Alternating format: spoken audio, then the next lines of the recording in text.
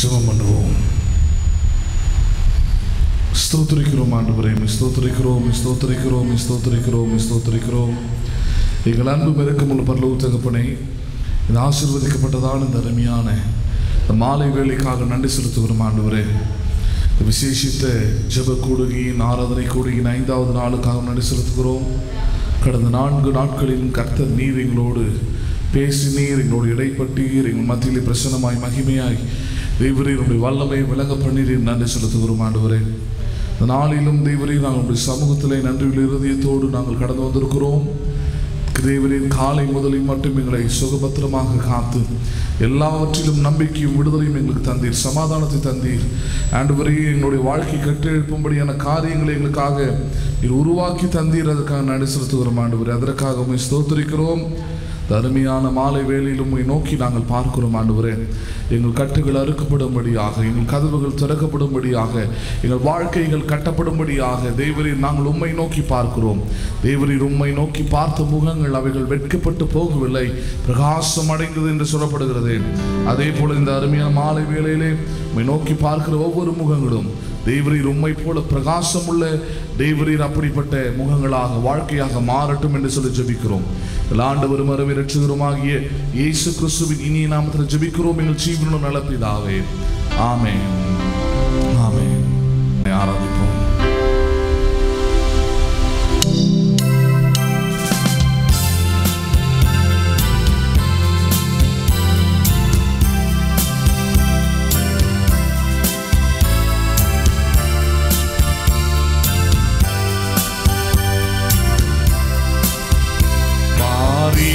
அருணோதயம் போல் உதித்து வரும் இவர் யாரோ, வாரீர் அருணோதயம் போல் உதித்து வரும் இவர் யாரோ, முகம் சூரியன் போல் பிரகாசம், சத்தம் பெருவல்ல இரைச்சல் போலே, முகம் சூரியன் போல் பிரகாசம், சத்தம் பெருவல்ல இரைச்சல் போல, இயேசுவே ஆத்மநேசரே, சாரோனின் ரோஜாவும் லீலி புஷ்பமுமா, 10,000ங்களில் சிறந்தோ, 10,000ங்களில் சிறந்தோ, இயேசுவே ஆத்மநேசரே, சாரோனின் ரோஜாவும் லீலி புஷ்பமுமா,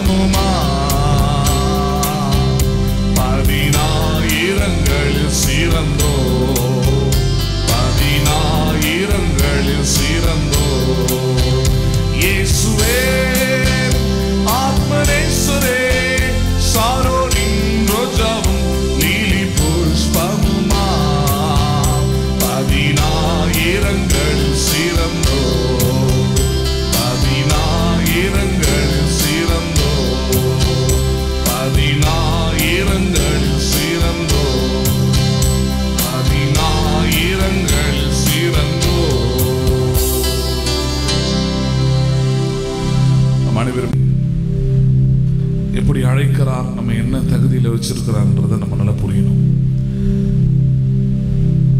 உன்னத பாட்டு என்கிற ஒரு அருமையான ஒரு புத்தகம் உண்டு. அதை பல்வேறு விதமாக பலர் சொன்னாலும் அன்பை மணவாளனுக்குள்ளும் மணவாட்டிக்குள்ளும் பகிர்ந்து கொள்கிற அன்பை அதில் ரொம்ப வெளிப்படையாக பேசியிருப்பார். புருஷன் மனைவி எப்படி இருப்பாங்க, எப்படிலாம் அன்பு கூறுவாங்க, எப்படிலாம் பேசுவாங்கன்றதை அதில் பேசியிருப்பார். அதில் தேவன் மணவாளனாகவும் நாம் மணவாட்டிகளாகவும் சபையாகிய நாம் அவருடைய மணவாட்டிகளாக எப்படி அவரால் அன்பு கூறப்படுகிறோம், அவரால் நேசிக்கப்படுகிறோம் என்பதை அந்த உன்னத பாட்டில் நம்ம படிக்க முடியும். அதில் தான் இந்த வார்த்தை வருகிறது, என் பிரியமே நீ என்னுடைய ரூபவதி, நீ தான் என்னுடைய அழகு அப்படின்னு சொல்லும் பொழுதே நமக்குள்ளே ஒரு மகிழ்ச்சி, நமக்குள்ளே ஒரு சந்தோஷம் வரணும். ஏன்னா வானத்தையும் பூமியும் உண்டாக்கின தேவன் அழகான காரியங்களை இந்த பூமியிலே நிறைய காரியங்களை உருவாக்கி இருக்கிறார். இயற்கையான அழகுகள் ஏராளம். நாம் எவ்வளோ காரியங்களை பார்த்து, இயற்கையான காரியங்களை பார்த்து ரசித்து கொண்டிருக்கிறோம், எவ்வளோ அழகான்ட்டு. ஆனால் தேவனுடைய கண்களுக்கு அழகானவர்கள் நீங்களும் நானும் மாத்திரம்தான். நம்மை தான் என் பிரியமேன் ரூபவதி என்று அழைத்தார். வேற எதையும் அவர் அப்படி அழைக்கவே இல்லை, வேற எதையும் அப்படி சொல்லவும் இல்லை. அப்போ அதனால தான் இந்த வார்த்தை சொல்கிறது, இந்த பாடல் சொல்லுகிறது, கேட்டு அவர் பின்னே ஓடிடுவேன், அவர் சமூகத்தில் மகிழ்ந்துடுவேன். ஆலயத்துக்கு எப்படி வரணும், எந்த எண்ணத்தோடு வரணும் அப்படின்னா, அவர் என்னை பிரியமாக ரூபவதியாக பார்க்கிறார், என்னுடைய நேசர் அவர், என்னுடைய மணவாளன் அவர், என்னை நேசிக்கிற தேவன் அவர், ஏமாற்றாதவர், வஞ்சிக்காதவர், பொய் சொல்லாதவர், உண்மையாய் என்னை அரவணைத்துக்கூடியவர், ஆறுதல் படுத்தக்கூடியவர், உயர்த்தக்கூடியவர், சொன்னதை செய்யக்கூடியவர். அப்போ அவர் பின்னே நான் என்ன பண்ணிவிடுவேன், சென்று விடுவேன். அவர் பின்னாடி போகிறது தான் நல்லது. அவர் தான் நம்முடைய வாழ்க்கையின் பாதைகளை, நல்ல பாதைகளை அவர் காட்ட முடியும். அதனால தான் நம்ம பாடணும், 10,000ங்களிலும் அவர் சிறந்தவராயிருக்கிறார். He is best among thousands, 16,000. 10,000 பேரை நீங்கள் கொண்டாந்து நிப்பாட்டினாலும் சத்தாதீங்க இருந்தாலும், ஆனால் இயேசுவை போல அழகு யாருமே கிடையாது. அவர் தான் சிறந்தவராக இருக்க முடியும். இன்னொரு பாடலை கூட பாடி தேவனை ஆராதிக்கலாம். அறிமுகம் இல்லா என்னிடம் வந்து அரியணை ஏற்றும் திட்டம் தந்து என்னை அறிமுகம் செய்தவரே, எனக்கு பின்னணியாய் வந்தவர் என்கிற பாடலை பாட போகிறோம். தேவன் நம்மை ஒவ்வொருவரையும் இந்த உலகத்தில் வாழக்கூடிய இந்த வாழ்க்கையில் அறிமுகம் செய்கிறவராயிருக்கிறார். என்ன பண்ணுகிறவராயிருக்கிறார்? ஆமாம், நீங்களும் நானும் தான் ஆசீர்வாதத்துக்கு அறிமுகம், நீங்களும் நானும் தான் சுகத்துக்கு அறிமுகம், நீங்களும் நானும் தான் நல்வாழ்வுக்கு அறிமுகம். அப்படி அறிமுகம் பண்ணுறார். நம்மளை பார்க்கும் போதே நம்பிக்கைக்கு அறிமுகம் யார்? நீங்களும் நானும் தான். இந்த உலகத்துக்கு வெளிச்சத்துக்கு அறிமுகம் யார்? நீங்களும் நானும் தான். அப்போ அதனால தான் சொல்கிறார், அறிமுகம் இல்லா என்னிடம் வந்து அரியணை ஏற்றும் திட்டம் தந்து. அரியணைனா உயர்ந்த இடத்துல, ராஜாவின் ஸ்தானத்தில் என்னை ஏற்றக்கூடிய திட்டங்களை, பிளான்ஸ் எல்லாம் எனக்குள்ளே கொடுத்து என்னை அறிமுகம் செய்தவரே, எனக்கு பின்னணியாய் நிற்பவரே. நம்முடைய பேக்ரவுண்ட் யார் அப்படின்னு பார்த்தா ஆண்டவராகிய இயேசுதான். அவர் தான் பேக்ரவுண்ட் நமக்கு. அவர் பேக்ரவுண்டாக இருந்தால் அரியணை ஏற்றுகிற திட்டத்தை என்ன பண்ணுவார்? அவர் நமக்கு தருவார். நாம் நிச்சயமாக அரியணை ஏறுவோம். அதனால் எல்ஷடாய் சர்வ வல்லவர், என்னை வாழ வைக்கும் அன்பு தெய்வமே, எல்ஷடாய் சர்வ வல்லவர், என்னை பெருக செய்யும் பெரிய தெய்வம் என்று பாடப்போகிறோம். அவர் எல்ஷடாயின் தேவன், வாழ வைக்கிறவர். எல்ஷடாயின் தேவன் வாழ வைக்கிறவர் மாத்திரமல்ல, நம்மை பெருக செய்கிற தேவனாக இருக்கிறார். அந்த தேவனை நாம் பாடி ஆராதிப்போம்.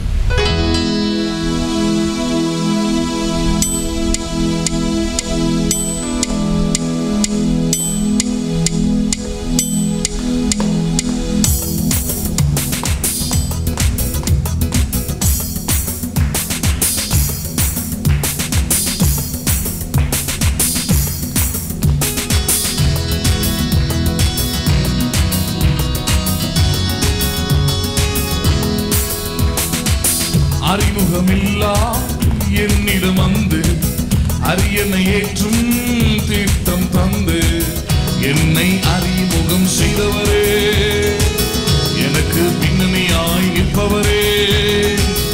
அறிமுகமில்லா என்னிடம் வந்து அரியணை ஏற்றும் திட்டம் தந்து என்னை அறிமுகம் செய்தவரே, எனக்கு பின்னணியாய் நிற்பவரே.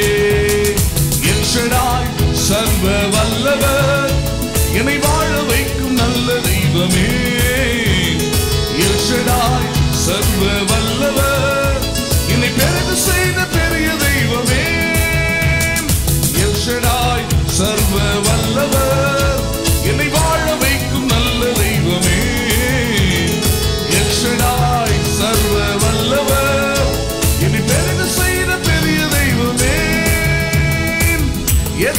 ஆமான் எத்தனை சவுல்கள் எந்த பாதையில் வந்தனரே. எத்தனை ஆமான் எத்தனை சவுல்கள் எந்த பாதையில் வந்தனரே. ஆனாலும் தயவால் எனக்கு அரியணை வாழ்வை தந்தவரே. ஆனாலும் தயவால் எனக்கு அரியணை வாழ்வை தந்தவரே. தந்தவரே எல் ஷடாய் சர்வ வல்லவர் என்னை வாழ வைக்கும் நல்ல தெய்வமே. எல் ஷடாய் சர்வ வல்லவர் என்னை பெருக செய்த பெரிய தெய்வமே. எல் ஷடாய் சர்வ வல்லவர் என்னை வாழ வைக்கும் நல்ல தெய்வமே. எல் ஷடாய் சர்வ வல்லவர் பெருக செய்த பெரிய தெய்வமே. என் மேலுள்ள அழைப்பை அறிந்தும் குழியில் விட்டு சென்றனரே. என் மேலுள்ள அழைப்பை அறிந்தும் குழியில் விட்டு சென்றனரே. தூக்கி எறிந்தோ கண்களின் முன்னே அரியணை வாழ்வை தந்தவரே. தூக்கி எறிந்தோ கண்கள் முன்னே அரியணை வாழ்வை தந்தவரே. தந்தவரே எல் ஷடாய் சர்வ வல்லவர் என்னை வாழ வைக்கும் நல்ல தெய்வமே. எல் ஷடாய் சர்வ வல்லவர் என்னை பெருக செய்த பெரிய தெய்வமே. எல் ஷடாய் சர்வ வல்லவர் என்னை வாழ வைக்கும் நல்ல தெய்வமே. எல் ஷடாய் சர்வ வல்லவர் என்னை பெருக செய்த பெரிய தெய்வமே. அறிமுகமில்லாம் என்னிடம் வந்து அரியணை ஏற்றும் தீர்த்தம் தந்து என்னை அறிமுகம் செய்தவரே. எனக்கு பின்னணியாய் நிற்பவரே. அறிமுகமில்லா என்னிடம் வந்து அரியணை ஏற்றும் தீர்த்தம் தந்து என்னை அறிமுகம் செய்தவரே. எனக்கு பின்னணியாய் நிற்பவரே. எல் ஷடாய் சர்வ வல்லவர் என்னை வாழ வைக்கும் நல்ல தெய்வமே. எல் ஷடாய் சர்வ வல்லவர் என்னை பெருக செய்த பெரிய தெய்வமே. எல் ஷடாய் சர்வ வல்லவர் என்னை வாழ வைக்கும் நல்ல தெய்வமே. எல் ஷடாய் சர்வ வல்லவர் என்னை பெருக செய்த பெரிய தெய்வமே. எல் ஷடாய் சர்வ வல்லவர் என்னை வாழ வைக்கும் நல்ல தெய்வமே. எல் ஷடாய் சர்வ வல்லவர் என்னை பெருக செய்த பெரிய தெய்வமே. ஆஹா எல் ஷடாய் சர்வ வல்லவர் என்னை வாழ வைக்கும் நல்ல தெய்வமே. எல் ஷடாய் சர்வ வல்லவர் என்னை பெருக செய்த பெரிய தெய்வமே. என்னை பெருக செய்த பெரிய தெய்வமே. என்னை பெருக செய்த பெரிய தெய்வமே. ஆராதித்தது போல ஆராதிக்கிற தேவன் நம்மை பெருக பண்ணுகிறவராய் இருக்கிறார். வாழ வைக்கிறவராய் இருக்கிறார். உயர்த்துகிறவராய் இருக்கிறார். பெருக பண்ணுகிற நல்ல தேவனாய் இருக்கிறார். அவர் பெருக பண்ண அவர் சர்வ வல்லவராய் இருக்கிறார். பார்வோன் எதிர்த்து நின்று பெருகுவதை தடுத்தாலும், ஏரோது எடுத்து நின்று பெருகுவதை தடுத்தாலும் ஒருவனும் தேவனுடைய திட்டத்தை தடுக்க முடியாது. யோபு தன்னுடைய நிலையிலே அறிக்கை செய்த முக்கியமான ஒரு விசுவாச அறிக்கையின் வாக்குத்தத்தம், கர்த்தர் செய்ய நினைத்தது ஒருபோதும் தடைப்படாது என்பதை நான் அறிந்திருக்கிறேன் என்று சொன்னார். என் கர்த்தர் செய்ய நினைச்சதை ஒரு மனுஷனும் என்ன பண்ண முடியாது, தடை செய்ய முடியாது. அவர் என்ன வைத்திருக்கிறாரோ, அவர் என்ன கொடுத்திருக்கிறாரோ, சிலுவையில் எனக்காக என்ன சம்பாதித்து தந்திருக்கிறாரோ அதை நான் விசுவாசித்து என்னால் முழுமையாக எடுத்துக்கொள்ள முடியும். அதுக்கு தடையாக எந்த சவுலும் வர முடியாது, எந்த ஆமானம் வர முடியாது. வந்தால் தடை செய்கிறவர்கள் அகன்று போவார்கள், ஆனால் தடை செய்யப்பட்டவர்கள் நிமிர்ந்து நிற்பார்கள். தாவீதை போல பெருக செய்வார் கர்த்தர், நிமிர செய்வார் கர்த்தர். காரணம், நாம் ஆராதிக்கிற தேவன், நாம் நம்புகிற தேவன் அவர் சர்வ வல்லவராயிருக்கிறார். He is the God of Almighty. He can do anything. அவரால் எல்லாவற்றையும் செய்ய முடியும், அவரால் எல்லாம் கூடும்.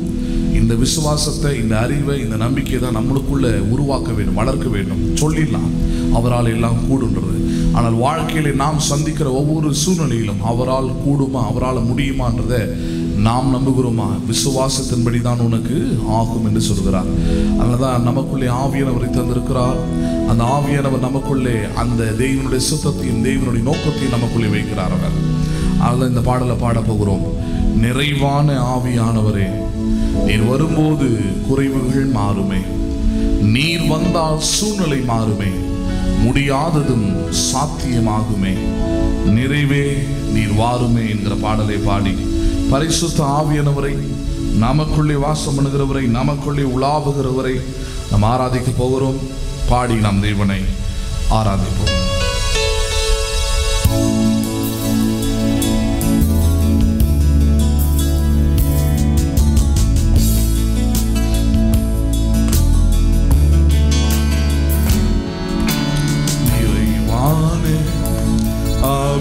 ஆவியானவரே, நீர் வரும்போது குறைவுகள் மாறுமே.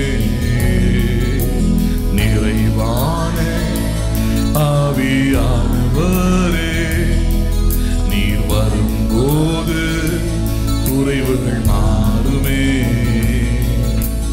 நீர் வந்தால் சூழ்நிலை மாறுமே,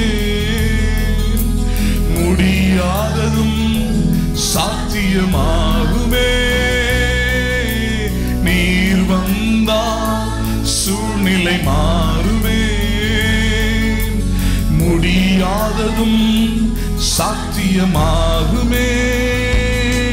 நிறைவே நீர் வாருமே, நிறைவே நீர் வேண்டுமே, நிறைவே நீர் போதுமே எங்கள் ஆவியானவரே. நிறைவே நீர் வாருமே, நிறைவே நீர் வேண்டுமே, நிறைவே நீர் போதுமே எங்கள் ஆவியானவரே. வனாந்திரம் வயல்வெளியாகுமே, பாழானது பயிர் நிலமாகுமே. வனாந்திரம் வயல்வெளியாகுமே, ஆழானது பயிர் நிலமாகுமே. நீர் வந்தால் சூழ்நிலை மாறுமே, முடியாததும் சாத்தியமாகுமே. நீர் வந்தால் சூழ்நிலை மாறுமே, முடியாததும் சாத்தியமாகுமே. நிறைவே நீர் வாருமே, நிறைவே நீர் வேண்டுமே, நிறைவே நீர் போதுமே எங்கள் ஆவியானவரே.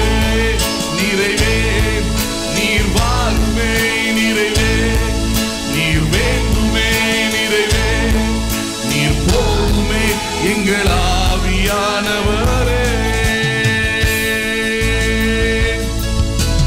பலவீனம் பலனாய் மாறுமே, சுகவீனம் சுகமாய் மாறுமே. பலவீனம் பலனாய் மாறுதே, சுகவீனம் சுகமாய் மாறுமே. நீர் வந்தால் சூழ்நிலை மாறுமே, முடியாததும் சாத்தியமாகுமே. நீர் வந்தால் சூழ்நிலை மாறுமே, முடியாததும் சாத்தியமாகுமே. நிறைவே நீர் வாருமே, நிறைவே நீர் வேண்டுமே, நிறைவே நீர் போதுமே எங்கள் ஆவியானவரே. நிறைவே நீர் வாருமே, நிறைவே நீர் வேண்டுமே, நிறைவே நீர் போதுமே எங்கள் ஆவியானவரே. நிறைவான ஆவியானவரே,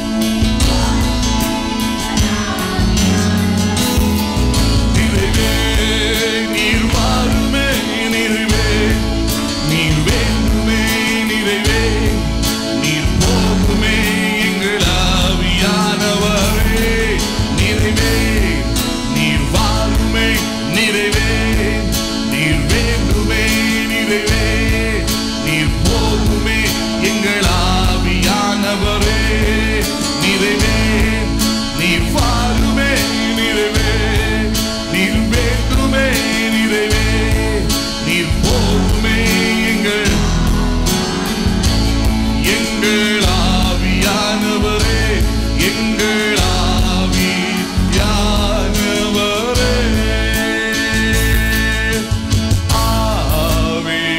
ஆவியானவரே,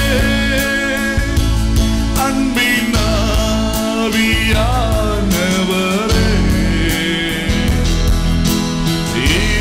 இப்போ வாரும், இறங்கி வாரும் எங்கள் மத்தியிலே, இப்போ வாரும், இறங்கி வாரும் எங்கள் உள்ளத்திலே, ஆவியானவரே, அன்பின் ஆவியானவரே,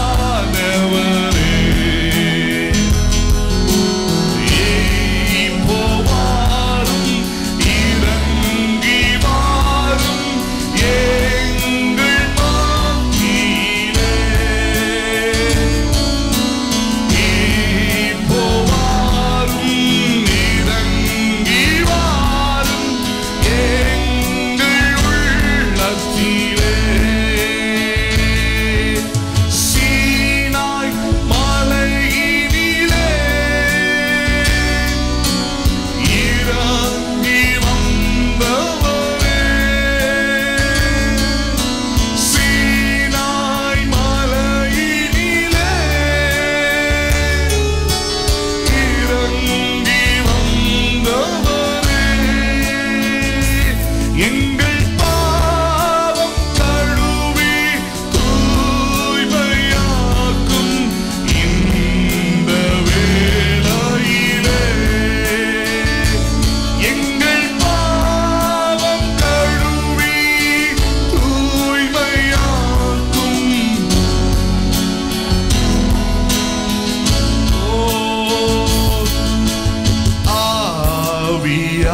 ஆவியானவரே,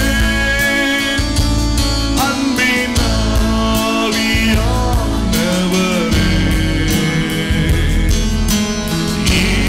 இப்போ வாரும், இறங்கி வாரும் எங்கள் மத்தியிலே, இப்போ வாரும், இறங்கி வாரும் எங்கள் உள்ளத்திலே, அப்பா இப்போ வாரும், இறங்கி வாரும் எங்கள் உள்ளத்திலே, அப்பா இப்போ வாரும், இறங்கி வாரும் எங்கள் மத்தியிலே.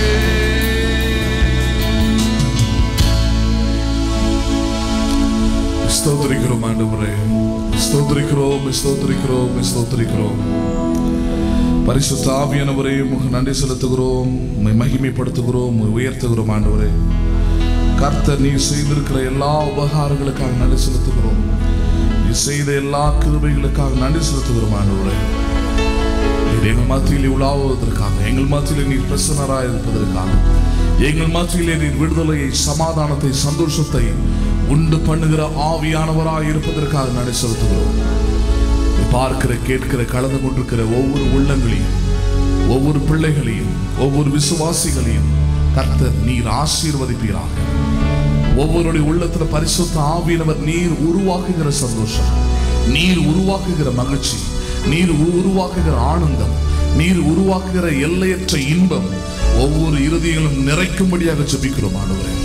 பரிசுத்த ஆவியானவர் நீர் ஆட்கொள்வீராக, பரிசுத்த ஆவியானவர் நீர் ஆளுகை செய்வீராக, பரிசுத்த ஆவியானவர் நீர் எல்லாவற்றையும் பொறுப்பெடுத்துக் கொள்வீராக. எங்கள் வாழ்க்கையை, எங்களுடைய சபையை, எங்கள் ஊழியத்தை, எங்கள் ஒவ்வொருவரையும் நீர் பொறுப்பெடுத்துக் கொள்வீராக. அருமையான மாலை வேளையிலும் தேவரீர் நாங்கள் உங்களுடைய வார்த்தையை கேட்கும்படியாக வந்திருக்கிறோம். ஆவியானவர் பேசுகிறதை காதுள்ளவர்களாய் கேட்க வந்திருக்கிறோம். கேட்க வந்த ஒவ்வொரு பிள்ளைகளையும் கர்த்தர் ஆசீர்வதிப்பீராக. வார்த்தையை கொண்டு கர்த்தர் போதிப்பீராக. இன்னும் அதிக ஆழமோடு வேர்களை அவர்கள் விடும்படியாக, இன்னும் அவருடைய விசுவாசத்தின் வேர் இன்னும் ஆழமாக அது சென்றடையும்படியாக பரிசுத்த ஆவியானவர் ஒவ்வொரு பிள்ளைகளையும் வார்த்தையினாலே அவர்களை திடப்படுத்தி ஸ்திரப்படுத்தி நிலைநிறுத்தும்படியாக ஜெபிக்கிறோம். கனிகளை உண்டாக்குகிறவர்களாக கர்த்தர் மாற்றுவீராக. எங்கள் ஆண்டவரும் அருமை ரட்சகருமாகிய இயேசு கிறிஸ்துவின் இனிய நாமத்தில் ஜெபிக்கிறோம் எங்கள் ஜீவனுள்ள நல்ல பிதாவே. ஆமென். ஆமென். உட்காருவோம்.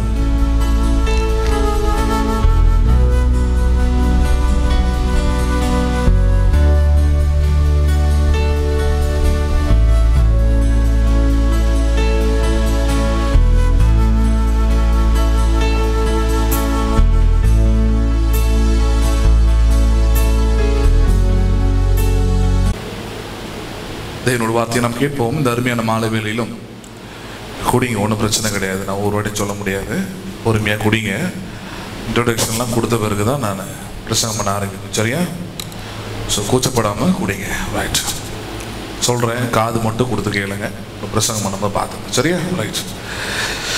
இந்த அருமையான மாலை வேளையிலும் நீங்கள் அறிந்திருக்கிறபடி இந்த 30 நாள் விசேஷத்த கூடுகையில் இது 5வது நாளாக இருக்கிறது. இந்த 5வது நாளிலும் தெய்வன் நம்மை அவருடைய சபையில அவரோடு இணைந்திருக்கும்படியான ஸ்லாக்கியத்தை நமக்கு உண்டு பண்ணி தந்திருக்கிறார். இந்த 5வது நாளிலும் கூடி வந்திருக்கிறோம். தெய்வன் நம்மை குறித்து வைத்திருக்கிற திட்டங்கள் பெரியவைகள். தெய்வன் நம்முடைய வாழ்க்கை குறித்து வைத்திருக்கிற நோக்கங்கள் மகா பெரியவைகள். இவைகள் எல்லாவற்றையும் அறிந்து கொள்வதற்காக, புரிந்து கொள்வதற்காக தான் நமக்கு ரட்சிப்பையும் ஆவியானவரையும் நமக்கு தந்திருக்கிறார். எல்லாரும் அறிந்திருக்கிறபடி கடந்த 4 நாட்களாக ஒரே தலைப்பின் கீழே நாம் பார்த்து கொண்டு வருகிறோம். காரணம் என்னன்னா ஏற்கனவே சொல்லிட்டேன் இல்லையா? அப்படி பார்ப்பது ஒன்றும் தவறும் இல்லை. காரணம் ஏற்கனவே பல முறை சொல்லியிருக்கிறேன். எந்த அளவுக்கு ஒரு காரியத்தை குறித்து அதிகமாக அல்லது ஆழமாக நாம் கேட்கிறோமோ அந்த அளவுக்கு நம்முடைய விசுவாசம், நம்முடைய நம்பிக்கை, நம்முடைய ரட்சிப்பு, நம் தெய்வனோடு இருக்கிற ஐக்கியம், உறவு, இதெல்லாம் ரொம்ப ஆழமாய் போய் கொண்டிருக்கிறது என்ற அர்த்தம். ஆழமா போனா என்ன ஆகும் அப்படின்னு பாத்தீங்கன்னா, மரத்தை எடுத்துக்கொள்ளுங்கள்.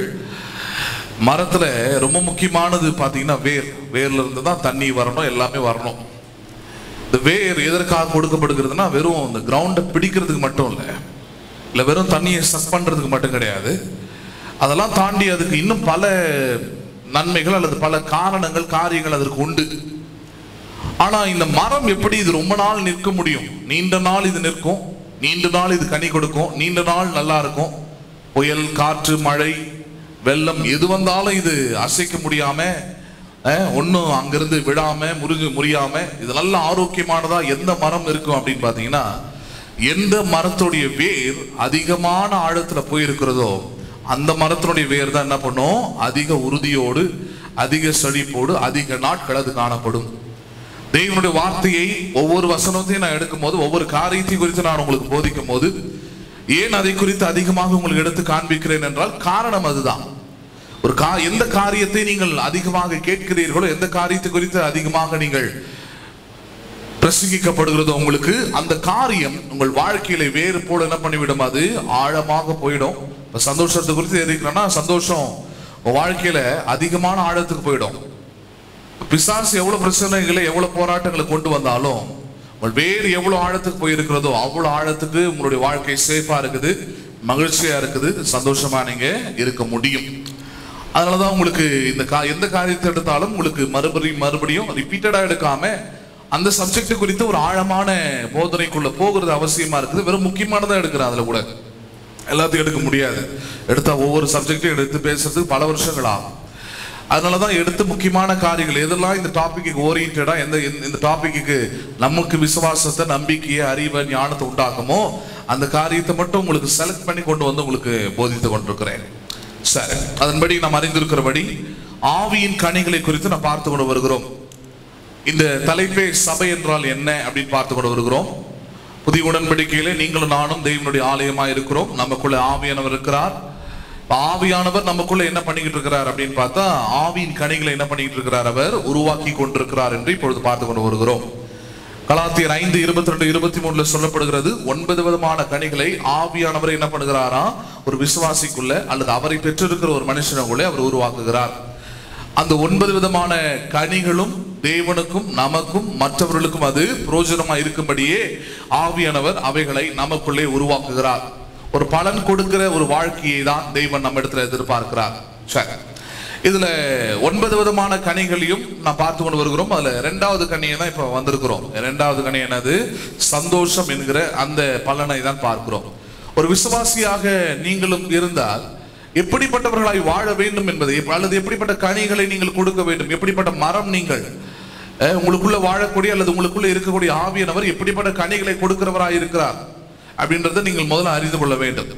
கிறிஸ்தவர்கள் என்கிற அந்த மரமா இருந்தால் நீங்கள் மகிழ்ச்சி என்கிற கனி என்ன பண்ணி ஆக வேண்டும்? கொடுத்தே ஆக வேண்டும். அந்த கனி மற்றவர்களுக்கும் பிரயோஜனமா இருக்கணும், உங்கள் வாழ்க்கைக்கும் அது பிரயோஜனமா இருக்கணும். 2 in 1 மாதிரி. அப்ப இதை உண்டு பண்ணுகிறவர் ஆவியானவராக இருக்கிறபடினாலே உலகத்துல எல்லாத்துக்குமே டபுள் மீனிங் உண்டு, 2 இரட்டை அர்த்தங்கள் அல்லது இரட்டை காரியங்கள் உண்டு. அப்ப தெய்வீக காரியங்கள் எவைகள் என்பதை நாம் அறிந்து கொள்ள வேண்டும். தெய்வீக சந்தோஷம் என்றால் என்ன? ஆவியானவரால் உண்டு பண்ணுகிற சந்தோஷம் எப்படிப்பட்டது, அது எப்பெல்லாம் இருக்கணும் அப்படின்றத வேதத்தை நம்ம கற்றுக்கொண்டு வருகிறோம். பிலிப்பியர் 4:4 சொல்லுகிறார், கர்த்தருக்குள் எப்பொழுதும் நீங்கள் சந்தோஷமா இருங்கள், சந்தோஷமா இருங்கள் என்று மறுபடியும் சொல்லுகிறேன் அப்படின்றார். ஒரு கட்டளையை போல அது கொடுக்கிறார். கர்த்தருக்குள் ஒரு விசுவாசியா இருக்கிறவன் என்னதான் எப்படிதான் இருக்கணும்? அவன் சந்தோஷமா இருந்தாவனும், வேற வழியே கிடையாது. புரியுதுங்களா உங்களுக்கு?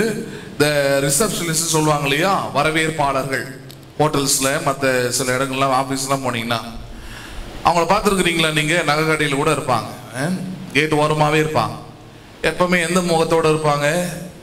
எப்படி இருப்பாங்கன்னா, யோசிக்கிறது, ஆண்டவர் இதே மாதிரி என் சபை ஃபுல்லா கொடுத்துடக்கூடாதா?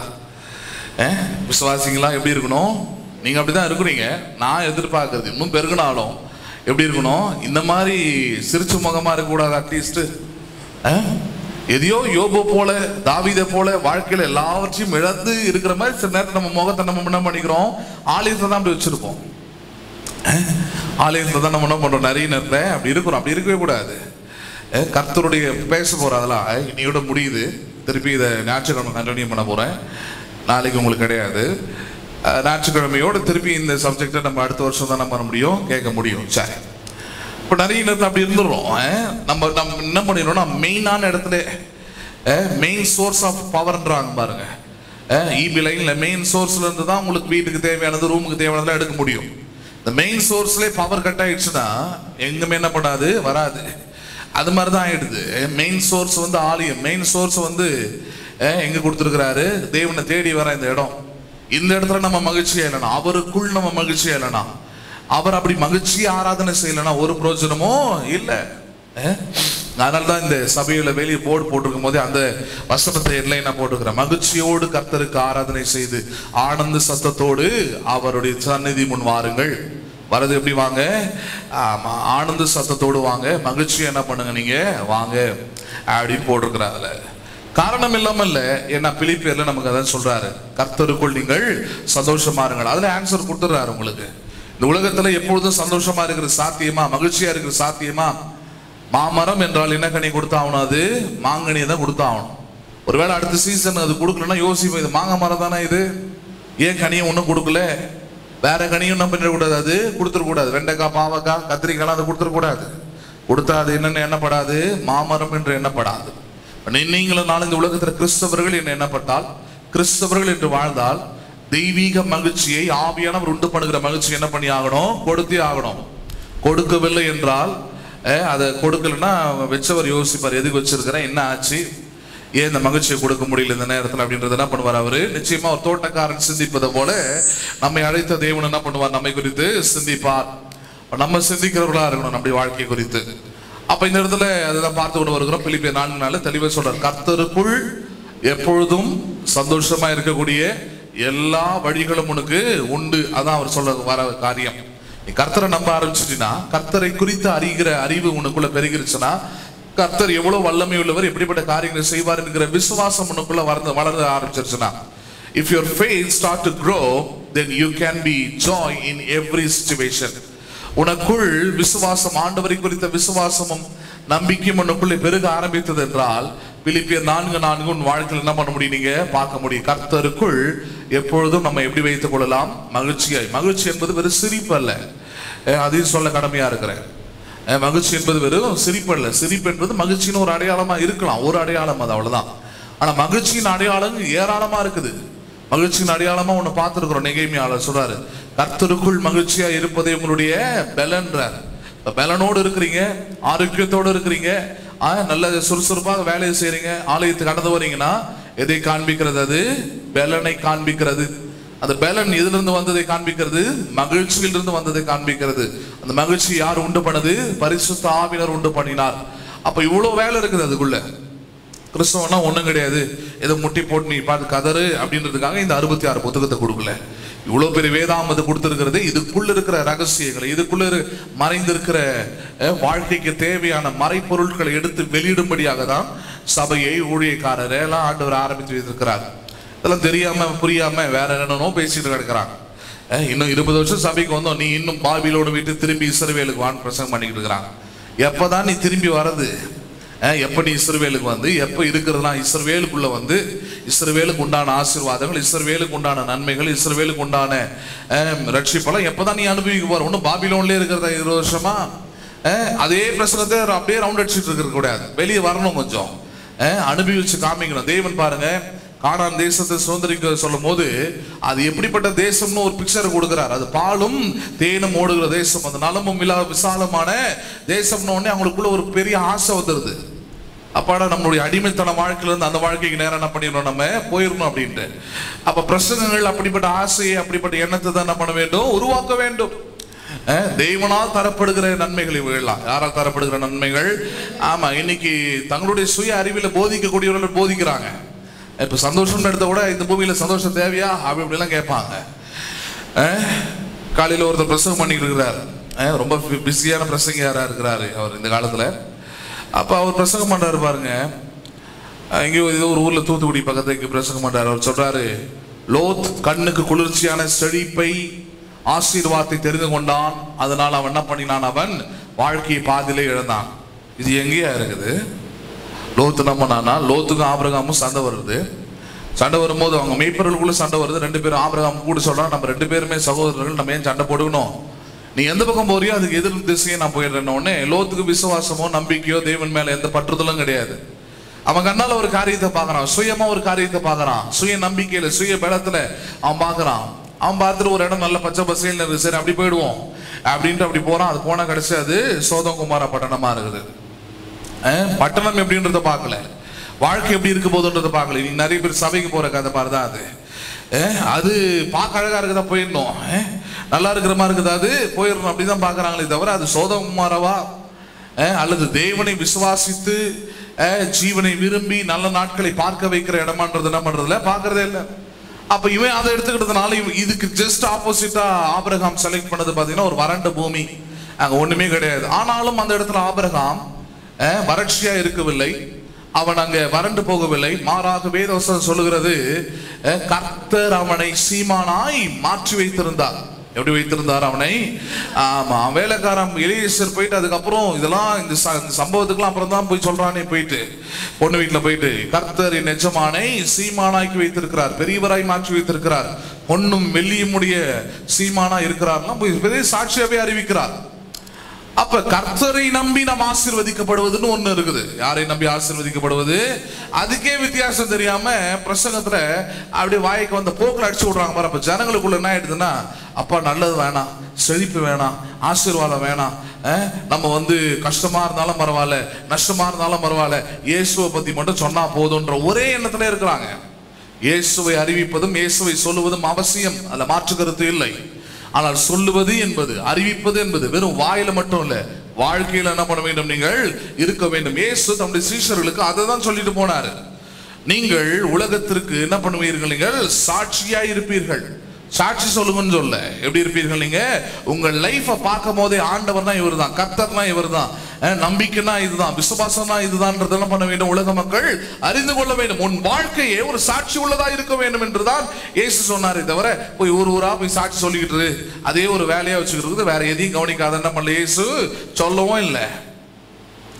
இந்த மாதிரிலாம் இருந்த ஒரு ஆளுக்கு தான் யோவான். இதுக்கப்புறம் இயேசு காலெல்லாம் கடந்த பிறகு யோவான் இயேசுவோடு கூட இருந்தவர் இந்த மாதிரி இருந்த ஒரு மனுஷனை பார்த்து தான் பேசுறார். பிரியமானவனே, உன் ஆத்மா வாழுகிறது போல நீ நல்ல பைபிள் படிக்கிற, நீ நல்ல ஜெபம் பண்ற, நீ நல்ல விசுவாசியா இருக்கிற, ஆனாலும் நீ எல்லாவற்றிலும் வாழ்ந்து என்ன பண்ண வேண்டும்? சுகமா இருந்தால்தான் அது சாட்சி.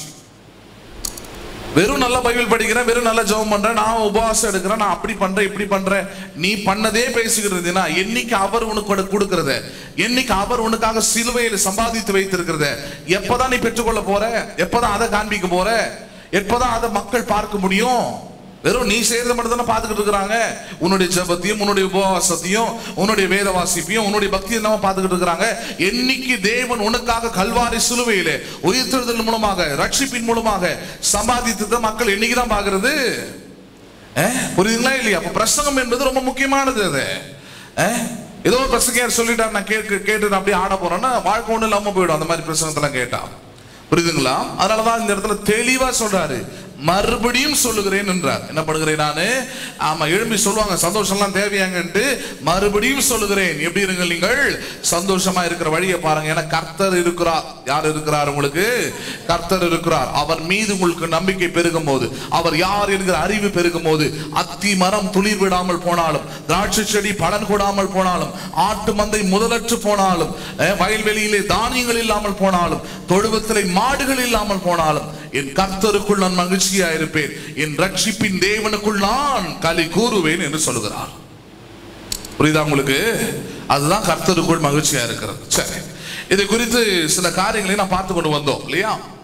அதுல கடந்த 2-3 நாட்ல இதை பார்த்தோம்னா, ரட்சிப்பினால் ரட்சிப்புக்குள் தேவன் எப்படிப்பட்ட மகிழ்ச்சியான காரியத்தை வைத்திருக்கிறார், ரட்சிப்பு எப்படிப்பட்ட மகிழ்ச்சியை நமக்கு தந்திருக்கிறது. எல்லாரும் ரட்சிக்கப்பட்டிருக்கிறோம். ரட்சிப்புல என்னென்னலாம் இருக்குதுன்னே நிறைய பேர் தெரியாம இருப்பாங்க.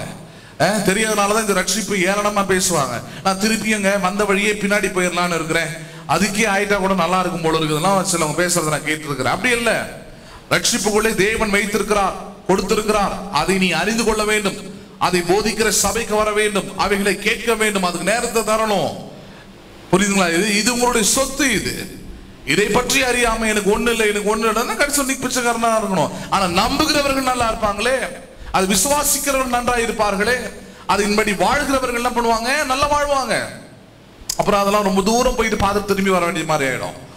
அதனாலதான் உங்க நேரத்தை உங்க காலத்துல கரெக்டா இந்த மாதிரி காரியத்தை கொடுத்து, காதை கொடுத்து, நேரத்தை கொடுத்து, கர்த்தர் ரட்சிப்புல உங்களுக்காக எதெல்லாம் கொடுத்திருக்கிறாருன்றதுனா பண்ணணும், அறிந்து கொள்ள வேண்டும். அது ஒரு காரியம். ரட்சிப்புல எல்லாம் நிறைய இருக்குது. அது ஒரு காரியம் தான் மகிழ்ச்சி என்ன பண்ணிருக்கிறார், நமக்கு தந்திருக்கிறார். அதுதான் அந்த தீர்க்கதரிசி சொன்னதான் உங்களுக்கு சொன்னேன். ரட்சிப்பின் தேவனுக்குள் நான் களி கூறுவேன் என்று சொல்லுகிறாரே, அந்த ரட்சிப்புக்குள்ள எப்படிப்பட்ட களி கூறுதெல்லாம் உண்டுன்றதை பார்த்தோம். அல்ல, ரட்சிப்பை குறித்து ஒரு 3 அதிகாரங்கள் இருந்து ஏசாயால இருந்து எடுத்து காமிச்சு, அந்த 3 அதிகாரங்களும் மறுபடியும் சொல்லுகிற காரியம், நித்திய மகிழ்ச்சி உன் தலையில் இருக்கும் என்று சொல்லுகிறார். என்ன மகிழ்ச்சி இருக்கும்? ஆமா, பாவத்தினால் வழுக்கிற மகிழ்ச்சி அநித்தியமா இருக்கும். அந்த மகிழ்ச்சி உடனே போயிடும். அந்த சந்தோஷம் வேதனை தான் பிரதிபலனா உனக்கு கொடுக்கும். ஆனால் ரட்சிப்பினால் வருகிற சந்தோஷம், அதனால் வருகிற பிரதிபலன், அது நித்தியமானதா இருக்கும், அது நன்றானதா இருக்கும், அது வாழ்க்கை கட்டக்கூடியதா இருக்கும். அது நேற்று கூட பார்த்தோம். தலைமுறையாய் அந்த மகிழ்ச்சி டிரான்ஸ்ஃபார்ம் ஆகி போய்கிட்டே இருக்கும். உங்க எதிர்கால சந்ததிக்கு நீங்கள் மகிழ்ச்சியை விதைத்து விட்டு என்ன பண்ண முடியும், உங்களால போக முடியும் என்பதை நேற்று வரைக்கும் பார்த்தோம். சரி, இன்றைக்கு அடுத்த கட்டமாக இதுல ரொம்ப முக்கியமான ஒரு காரியத்தை பார்க்க போறோம். ஒரு நல்ல விசுவாசியுடைய வாழ்க்கையில, தேவனுக்காக வாழ்கிற ஒரு நல்ல விசுவாசியுடைய வாழ்க்கையில வெறும் இன்பம் மட்டும் இல்லை, வெறும் சந்தோஷம் மட்டும் இல்லை, பிசாசு என்கிற எதிரி இருக்கிறபடினாலே பலவிதமான சோதனைகளும் பலவிதமான பிரச்சனைகளும் நமக்கு உண்டு, சவால்கள் உண்டு. அதுல மாற்று கருத்து கிடையாது. இயேசு கிறிஸ்து இந்த பூமி விட்டு போகும்போது அதான் சொல்லிட்டு போனார், உலகத்திலே உங்களுக்கு என்ன உண்டு? பிசாசினால உபத்திரவம் உண்டு, துன்மார்க்கரால் உபத்திரவம் உண்டு, பாவிகளால் உபத்திரவம் உண்டு. ஆனாலும் என்ன பண்ணுங்கள்? திடன் கொள்ளுங்கள். என்ன பண்ணுங்கள்? உபத்திரவத்தின் மத்தியிலே உங்களை நீங்கள் பலன் உள்ளவர்களாக வைத்துக் கொள்ளுங்கள். உபத்திரவத்தின் மத்தியிலே விசுவாசம் உள்ளவர்களாக இருங்கள். உபத்திரவத்தின் மத்தியிலே தேவன் மீது நம்பிக்கை உள்ளவர்களாக இருங்கள்.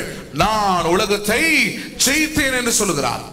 உபத்திரவத்தின் மத்தியிலே நீங்கள் விசுவாசம் உள்ளவர்களாக இருந்தால், உபத்திரவத்தின் மத்தியிலே நீங்கள் தேவன் மீது நம்பிக்கை உள்ளவர்களாக இருந்தால், உபத்திரவத்தின் மத்தியிலே கர்த்தருடைய வாக்குத்தத்தத்தையும் வசனத்தையும் நோக்கி பார்க்கிறவர்களாக இருந்தால், இயேசு எப்படி வெற்றி சிறந்தாரோ அதே போல நீங்களும் உங்களுக்கு வருகிற எல்லா உபத்திரவத்தை தாண்டி என்ன பண்ண முடியும்? நீங்களும் வெற்றி சிறக்க முடியும். அதான பவுல் சொல்றாரு, கிறிஸ்துவுக்குள் எங்களை எப்பொழுதும் வெற்றி சிறக்க செய்கிற தேவனுக்கு ஸ்தோத்திரம் என்று சொல்லுகிறார். எப்பொழுதும் என்ன பண்ணுகிறாரா? அது பார்வோன் வந்தாலும் வெற்றி தான், நேபுகாத்நேச்சர் எழுப்பினாலும் வெற்றி தான். யார் எனக்கு விரோதமாக ரட்சிக்கப்பட்ட மனுஷனுக்கு விரோதமாக எழுப்பினாலும் வெற்றி வெற்றி தான். அந்த வெற்றி எவனோ தடுக்க முடியாது. சரி, அப்ப உலகத்தில் உபத்திரவம் இருக்குதாம இருக்குது. அது ஆவிக்குரிய வாழ்க்கையில, ஏன்னா இந்த சப்ஜெக்டை பத்தி பேசும்போது, மகிழ்ச்சி குறித்து பேசும்போது இதை தெரியாம நமக்குள்ள இருக்கிற ஆவியானவர் புரிஞ்சு கொள்ள முடியாது. அதனால இன்னைக்கு இந்த சப்ஜெக்ட் எடுக்க போறேன். என்ன சப்ஜெக்ட்னு பாத்தீங்கன்னா, இந்த ஒரே ஒரு காரியம் தான் எடுக்க போறேன். ஜாய் இன் சஃபரிங். பாடுகள் மத்தியிலே எப்படி இருக்க வேண்டும்? மகிழ்ச்சியா இருக்க வேண்டும். எதன் மத்தியிலே? பாடுகள் மத்தியிலே. எடுத்துக்கொள்வோம் 1 பேதுரு 4வது அதிகாரம் 12 முதல் 16 வரைக்கும் பாருங்க. 1 பேதுரு 4வது அதிகாரம் 12 முதல் 16வது வசனம் வரைக்கும் பாருங்கள். பிரியமானவர்களே, உங்களை சோதிக்கும்படி உங்கள் நடுவில் பற்றி எரிகிற அக்கினியை குறித்து ஏதோ புதுமை என்று நம்பாமல் நீங்கள் திகையாமல், கிறிஸ்துவின் மகிமை வெளிப்படும் பொழுது நீங்கள் களி கூர்ந்து மகிழும்படியாக அவருடைய பாடுகளுக்கு நீங்கள் பங்காளிகளானதால் சந்தோஷப்படுங்கள். நீங்கள் கிறிஸ்துவின் நாமத்து நிமித்தம் நிந்திக்கப்பட்டால் பாக்கியவான்கள். ஏனென்றால் தேவனுடைய ஆவியாகிய மகிமையுள்ள ஆவியானவர் உங்கள் மேல் தங்கியிருக்கிறார். அவர்களாலே தூஷிக்கப்படுகிறார், உங்களாலே என்னப்படுகிறார்? அவர் மகிமைப்படுகிறார். சரி, மொத்தம் 16வது வசனம் வரைக்கும் பார்க்க போறோம். அதுல முதல்ல 3 வசனங்கள் பார்க்கும், அது என்ன சொல்லுகிறது என்பதை. 12வது வசனம் சொல்றாரு, பிரியமானவர்களே, உங்களை சோதிக்கும்படி என்ன பண்ணும்படி. ஆமா, இதே நிறைய பேருக்கு ஒரு டவுட், இதே நிறைய பேருக்கு ஒரு தவறான எண்ணம் இருக்குது. ஆண்டவர் தான் என்ன பண்ணுகிறார்? நம்மை சோதிக்கிறார் அப்படின்றத நிறைய பேர் பிரசங்கம் பண்றதை நீங்களும் கேட்டிருப்பீங்க. அவர் ஒரு சோதனைக்காரனை போல அப்படியே ஒரு பிம்பத்தை எழுப்புவான், ஒரு இமேஜை காட்டுவான். ஆண்டவர் தான் பண்றாரு? சோதிக்கிறார். சோ விசுவாசிக்கிறோட வாயில இந்த வார்த்தை வரும், ஆண்டவர் ஏன்னா என்ன இப்படி சோதிக்கிறாரோ தெரியல அப்படின்ற மாதிரி சொல்லிடுவாங்க. ஆனால் சோதனைக்காரன் என்று ஒருத்தன் பேர் வாங்கி இருக்கிறான். ஆங்கில வேதம் டெஸ்டேட்டர்னே அவன் பேர் இருக்குது. என்ன பேர் அவனுக்கு? சோதனைக்காரன். யார் அது? பிசாசு. இயேசு அல்ல, ஆண்டவர் அல்ல. உங்களை சோதிக்கிறவன் யாரு? பிசாசு. எதுக்கு சோதிக்கிறான் அவன் அப்படின்னு பாத்தீங்கன்னா, உங்களுக்குள் இருக்கிற ரட்சிப்பை, உங்களுக்குள் இருக்கிற விசுவாசத்தை என்ன பண்ணுகிறான்? அவன் சோதித்து கொண்டே இருக்கிறான். புரியுதுங்களா உங்களுக்கு? யோபுவை பிசாசு தான் சோதித்தான், ஆண்டவர் ஒன்னும் சோதிக்கல. ஆண்டவரா வந்து அவனுக்கு எல்லாம் நல்லா இருக்குது, நல்லா பெருகுது, அவன் மேல கண்ணு வச்சு அவனை அழிக்கணும்னு ஆண்டவரை முடிவு பண்ணாரு? கிடையாது. பிசாசு தான் வந்து சொல்றான், நீ வேலி அடித்து ரட்சிப்பை போட்டு, ரட்சிப்பை வேலியா போட்டு அவன் என்ன பண்ணி இருக்கிறீர்? நீர் ஆசீர்வதித்திருக்கிறீர். 10 பிள்ளைங்க இருக்கிறாங்க, ஏராளமான ஆடு மாடுகள் இருக்கிறது, நல்ல வசதியா இருக்கிறான். அவன் ஊர்லயே பெரிய ஆளுன்னு பேர் வாங்கி இருக்கிறான். இது எல்லாத்துக்கும் காரணம் ஃபென்சிங் தான். எல்லாத்துக்கும் காரணம் என்னது? நேற்று பார்த்தலையா, உன் மதில்களை ரட்சிப்பென்றும். ரட்சிப்பு தான் காரணம் இவனை இவ்வளவு பேர் ஆளா மாத்துறதுக்கு. சோ இந்த வேலியில ஒரு ஓட்டை மட்டும் போட்டு கொடுங்க, வேலியை எடுக்க வேணாம். என்ன பண்ணுங்க, அந்த வேலியில ஒரு சின்ன ஓட்டையை போட்டு கொடுங்க, உள்ள போற அளவுக்கு, என்ன பாதிக்காத அளவுக்கு. நான் போய் என்ன பண்ணுவேன்? நான் பண்ணிடுவேன். ஆண்டு சொல்ற, நான் அந்த ஓட்டெல்லாம் போடுறேன், நான் பண்ண முடியாது அப்படின்னு அவன் சொல்றான். அவன் போட்டிருக்கிறான். ரட்சிப்புக்குள்ள ஒரு ஓட்டை இருக்குது. யோபின் ரட்சிப்புக்குள்ளே ஒரு ஓட்டையை பார்த்துட்டான். என்ன ஓட்டை அது? யோபு 3வது அதிகாரத்தை படிச்சு பார்த்தீங்கன்னா தெரியும். நான் பயந்தது எனக்கு வந்தது, நான் அஞ்சினது எனக்கு நேரிட்டது என்று சொல்லுகிறார். ரட்சிப்பு வாழ்க்கையில, ரட்சிக்கப்பட்டவர்களுடைய வாழ்க்கையில எப்பப்பெல்லாம் சந்தேகம், எப்பப்பெல்லாம் வந்து பயம், எப்பப்பெல்லாம் வந்து அவிசுவாசம், எப்பப்பெல்லாம் அவநம்பிக்கை ஏற்படுகிறதோ, அது பிசாசு உங்களுக்குள் நுழைகிற, உங்க வாழ்க்கையில நுழையக்கூடிய ஒரு பாதையா இருக்கிறது என்பதை அறிந்து கொள்ளுங்கள். யோபுடைய வாழ்க்கையில அப்படிதான் நுழைஞ்சான். வேற எந்த ஓட்டையும் அவனுக்கு கிடைக்கல. ஏன்னா அவன் உத்தமன், சன்மார்க்கன், தெய்வனுக்கு பயந்து நீதியை செய்கிறவன். மத்த எந்த பாத்திலையும் வர முடியல அவனை, வேற வழியே இல்லை. மத்த எல்லாத்தையும் கரெக்டா இருக்கிறான். ரட்சிக்கப்பட்டவை எப்படி இருக்கணும் அப்படி இருக்கிறான். இந்த ஒண்ணுத்துல மட்டும் வீக்கா இருக்கிறான். ஏன்னா இன்னைக்கு சபை இல்லை, ஊழியக்காரன் இல்லை, அனுபவித்து தான் நிறைய காரியங்களை கற்றுக்கொள்ள வேண்டியதா இருக்குது. இன்னைக்கு சபை இருக்குது, ஊழியக்காரர் இருக்குது, என்ன பண்றது இல்லை, கற்றுக்கொள்வதே இல்லை. ஏதோ அவங்க என்ன அந்த இது என்ன வேலைன்னு தெரியல, இது என்ன ஒர்க்கு, எதை செய்யறாங்க. ஒருவன் பிதாவுக்கு ஊழியம் செய்தால் பிதாவானவன் என்ன பண்றாரு? அவனை கனம் பண்ணுகிறார். ஊழியம் செஞ்சா அவரு கனம் பண்ண போறாரு. இதை பற்றி தன்மையே தெரியாதனால நிறைய பேர் இந்த ஊழியத்தை குறித்தும் அல்லது இந்த ஊழியத்தில் செய்யப்படுகிற காரியத்தை பெருசான பண்றதில்ல, நினைக்கிறது இல்லை, அதனால ஆசீர்வதிக்கப்படுறது இல்லை. ஊழியக்கான பிரசங்கம் பண்ற பிரசங்கத்தையோ அந்த உபதேசத்தையும் அதை என்ன பண்றதில்ல, அதை கண்டுகொள்றதே இல்லை. அது பரவாயில்ல, அது தெரியும் அப்படின்னு போயிடுறாங்க. அப்படி இல்லை. இந்த இடத்துல சொல்றாரு, சோதனைக்காரன் ஒருவன் இருக்கிறான், அவன் பிசாசு. யோபுக்கு அந்த வாய்ப்பு கிடைக்கல பாருங்க. ஒரு ஊழியக்காரன், ஒரு சபையும் இல்லை, அவன் அனுபவித்துதான் கற்றுக்கலாம். அது எப்படி தெரியுது? யோபு 1வது அதிகாரத்துல எல்லாம் முடிஞ்சு போன பிறகு ஒரு வார்த்தையை சொல்றான், கர்த்தர் கொடுத்தார், கர்த்தர் எடுத்தார், கர்த்தருடைய நாமத்துக்கு ஸ்தோத்திரம் அப்படின்றான். பலருடைய விசுவாசம் உள்ள வசனம் அதுதான். ஆனா இருக்கிறதுலே தவறான வசனமே அதுதான். யோபு 42வது அதிகாரம் கடைசி அதிகாரம் எடுத்து பாருங்க, அங்க சொல்லிட்டான், அதை ஆண்டவரே நான் பதறி போய் அந்த வார்த்தைகள் என்ன பண்ணிட்டேன், நானு விட்டுட்டேன், நீர் தான் கொடுத்தீர், நீரே என்ன பண்ணிக்கிட்டீரு, புடுங்கிக்கிட்டீர்னு சொல்லிட்டேன். அப்படி இல்லை, நீர் கொடுக்கிறவர், என்ன பண்ணுகிறவர், ரெட்டிப்பா என்னை ஆசீர்வதிக்கிறவர். நான் இழந்து போன எல்லாவற்றையும் 2 மடங்காக எனக்கு திருப்பி கொடுத்து, அதுக்குரிய ஆயுசு நாட்களை கொடுத்து, அதுக்குரிய அனுபவிக்கக்கூடிய பேரனை கொடுத்து, பிள்ளைகளின் பிள்ளைகளின் பிள்ளைகளை பார்க்கும்படியான கிருபையை கொடுத்தவர் நீர். எடுக்கிறவர் அல்ல, பாவிக்கு தான் எடுக்கிறார், நியாயம் செய்யும் போது எடுக்கிறாரே தவிர மற்றபடி அவர் என்ன பண்றது இல்லை. அவரு சும்மாவே பொறாமப்பட்டு எரிச்சலாகி நல்லா இருக்கிறான் பத்தியா, நல்லா சந்தோஷமா இருக்கிறான் பத்தியா அப்படின்ற ஒரு துர்குணத்தோடு ஆண்டவர் எந்த நல்லது என்ன பண்றதுல அவரு எடுத்துக்கொள்வது அல்ல. சரி, அப்ப யோபுடைய வாழ்க்கையில ஒரு மிகப்பெரிய மைனஸா இருந்தது சபையும் ஊழிய காரணம் இல்லாமல் இருந்ததுதான். இந்த சபை ஊழிய காரணம் இருந்தால் என்ன பண்ண முடியும் உங்க வாழ்க்கையில அப்படின்னு பாத்தீங்கன்னா, இந்த உபத்திரவம், இந்த பிரச்சனைகள், இந்த வேதனைகள்லாம் முதலாவது அட்டாக் பண்ற இடமே இதுதான், உங்க ஆத்மாவை தான், உங்கள் மனதை தான், உங்க இருதயத்தை தான். அங்க அட்டாக் பண்ணிட்டா போதும், ஆத்மா வாழாம செஞ்சுட்டா போதும், ஆத்மா விசுவாசம் இல்லாம போயிட்டா போதும், ஆத்மா கெட்டு பாவமா மாறிட்டா போதும், உங்க வாழ்க்கையை மொத்தம் என்ன பண்ணிடலாம சீரழிச்சு விட்டுறலாம். பிசாசுக்கு அது நல்லா தெரியும், விசுவாசிகளுக்கு தான் தெரியாது எது முக்கியம்ன்றது. அப்ப அவன் அதுல கண்ணோட்டமா இருக்கிறான். இவன் ஆத்மா, இவன் விசுவாசம், இவனுடைய நம்பிக்கை எப்படிப்பட்டதா இருக்குது. சபைக்கு போறியா, சபைக்கு போய் உட்கார்ந்து வேற கேட்கறியா நீ? பிசாசுக்கு எப்பவுமே சபைக்கு வரது பிரச்சனை கிடையாது, வந்து இங்க வந்து நடக்க வேண்டிய விதத்துல நடந்துக்கிட்டீங்கன்னா தான் அவனுக்கு பிரச்சனை. இன்னும் நிறைய நேரத்தில் அவன் ஆளுங்க தான் வந்து உட்காந்துருப்பாங்க.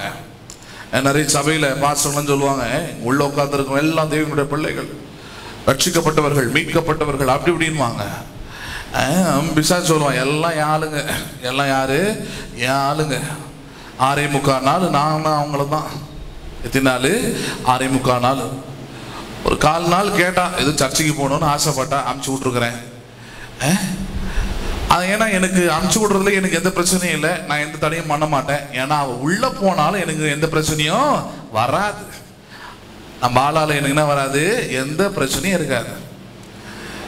சபைக்குள்ளே உட்காந்து என்னதான் பாட்டு கை தட்டாது, என்னதான் பிரசங்கம் பண்ணு காது கொடுத்து கேட்காது, என்னதான் நீ சுவிசேஷம் சொல்லு, எந்த அசைவும் இருக்காது. நேற்றும் இன்றும் என்றும் மாறாதவர்கள் குரூப்.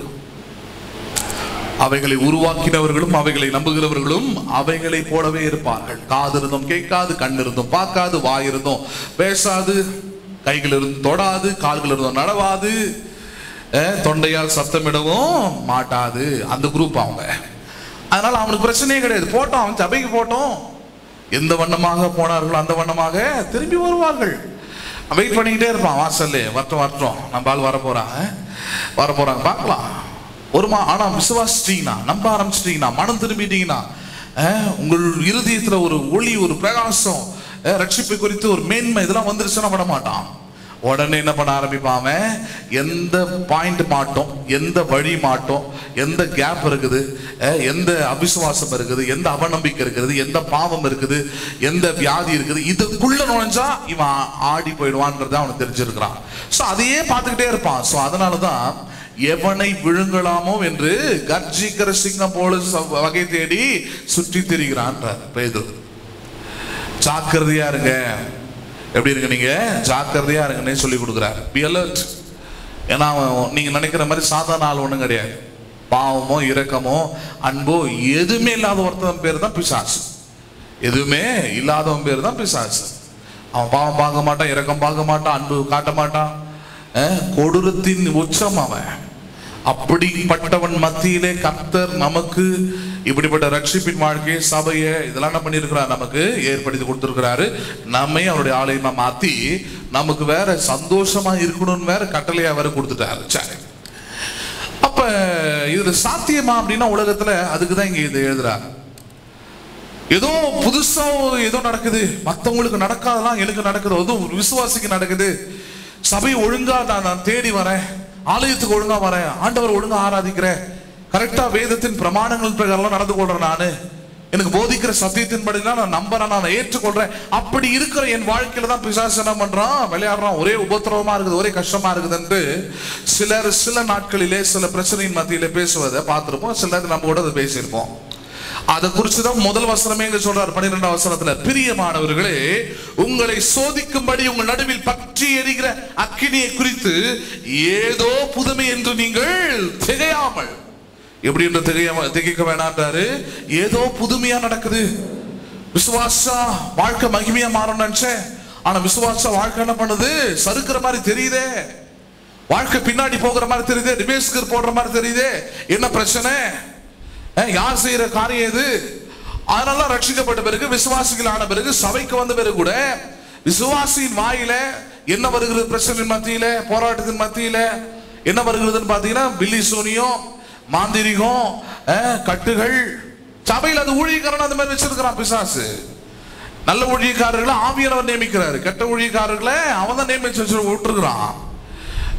அவங்க என்ன பண்றாங்க, அவர்கள் யாக்கோபுக்கு விரோதமான மந்திரமும் இல்லை, இஸ்ரவேலுக்கு விரோதமான குறி சொல்லுதலும் இல்லை, ரட்சிப்பு உனக்கு அரணாய் வேலியாய் இதுவா இருக்குதான் சொல்லி தர மாட்டாங்க. அவங்க ஜெபமே வித்தியாசமான மாந்திரிக கட்டுகளை, பிசாசானவன் உன்னை மந்திரிக கட்டுகளை போட்டு மந்திர போட்டு என்ன பண்ணிருக்கிறான், கட்டி வைத்திருக்கிறான். ஒரு ஜெபம் போயிட்டீங்கன்னா போதும், ஒரு தலைவலின்னு போயிட்டீங்கன்னா போதும், ஒரு தொண்டை வலின்னு போயிட்டீங்கன்னா போதும், எல்லாத்துக்கும் இதுதான் மாந்திரிக கட்டு தான்.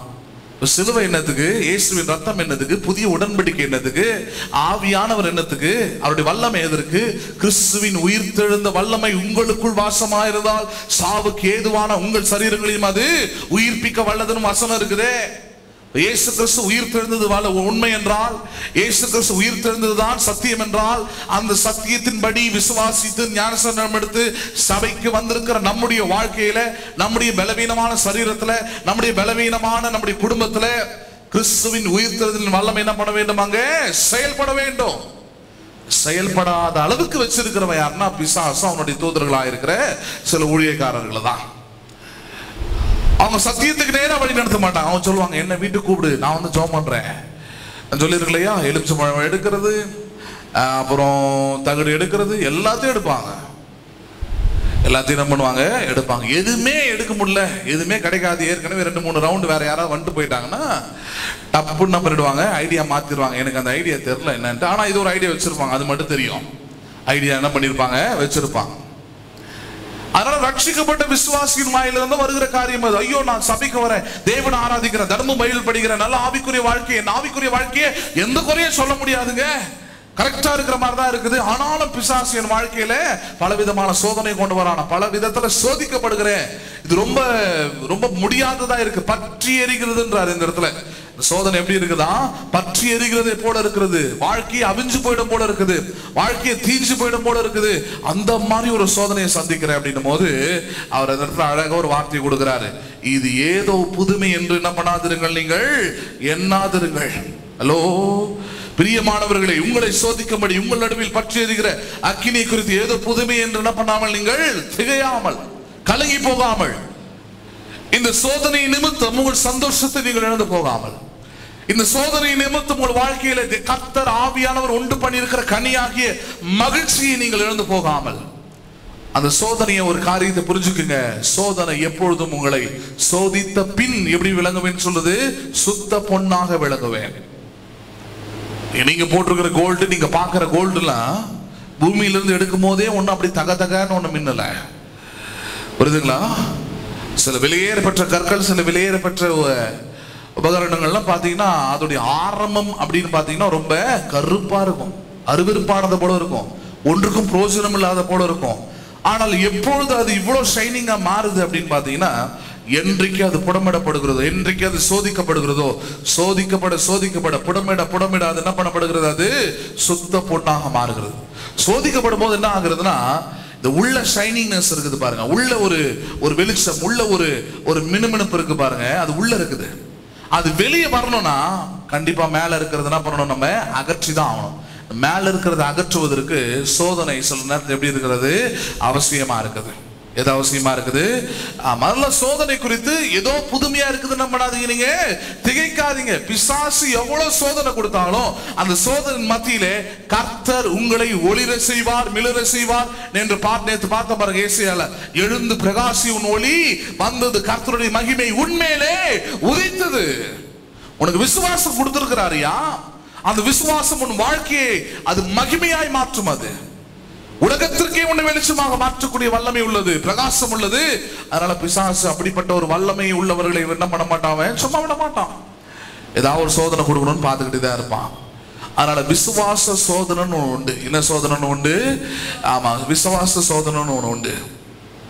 அந்த விசுவாச சோதனை தான் ரட்சிக்கப்பட்ட ஒவ்வொருவரும் ஒவ்வொரு நாள் என்ன பண்ணுகிறார்கள், அனுபவிக்க கூடியவர்களா இருக்கிறாங்க. எந்த சோதனைய? விசுவாச சோதனைய. Test on our faith. எதுல நமக்கு டெஸ்ட்?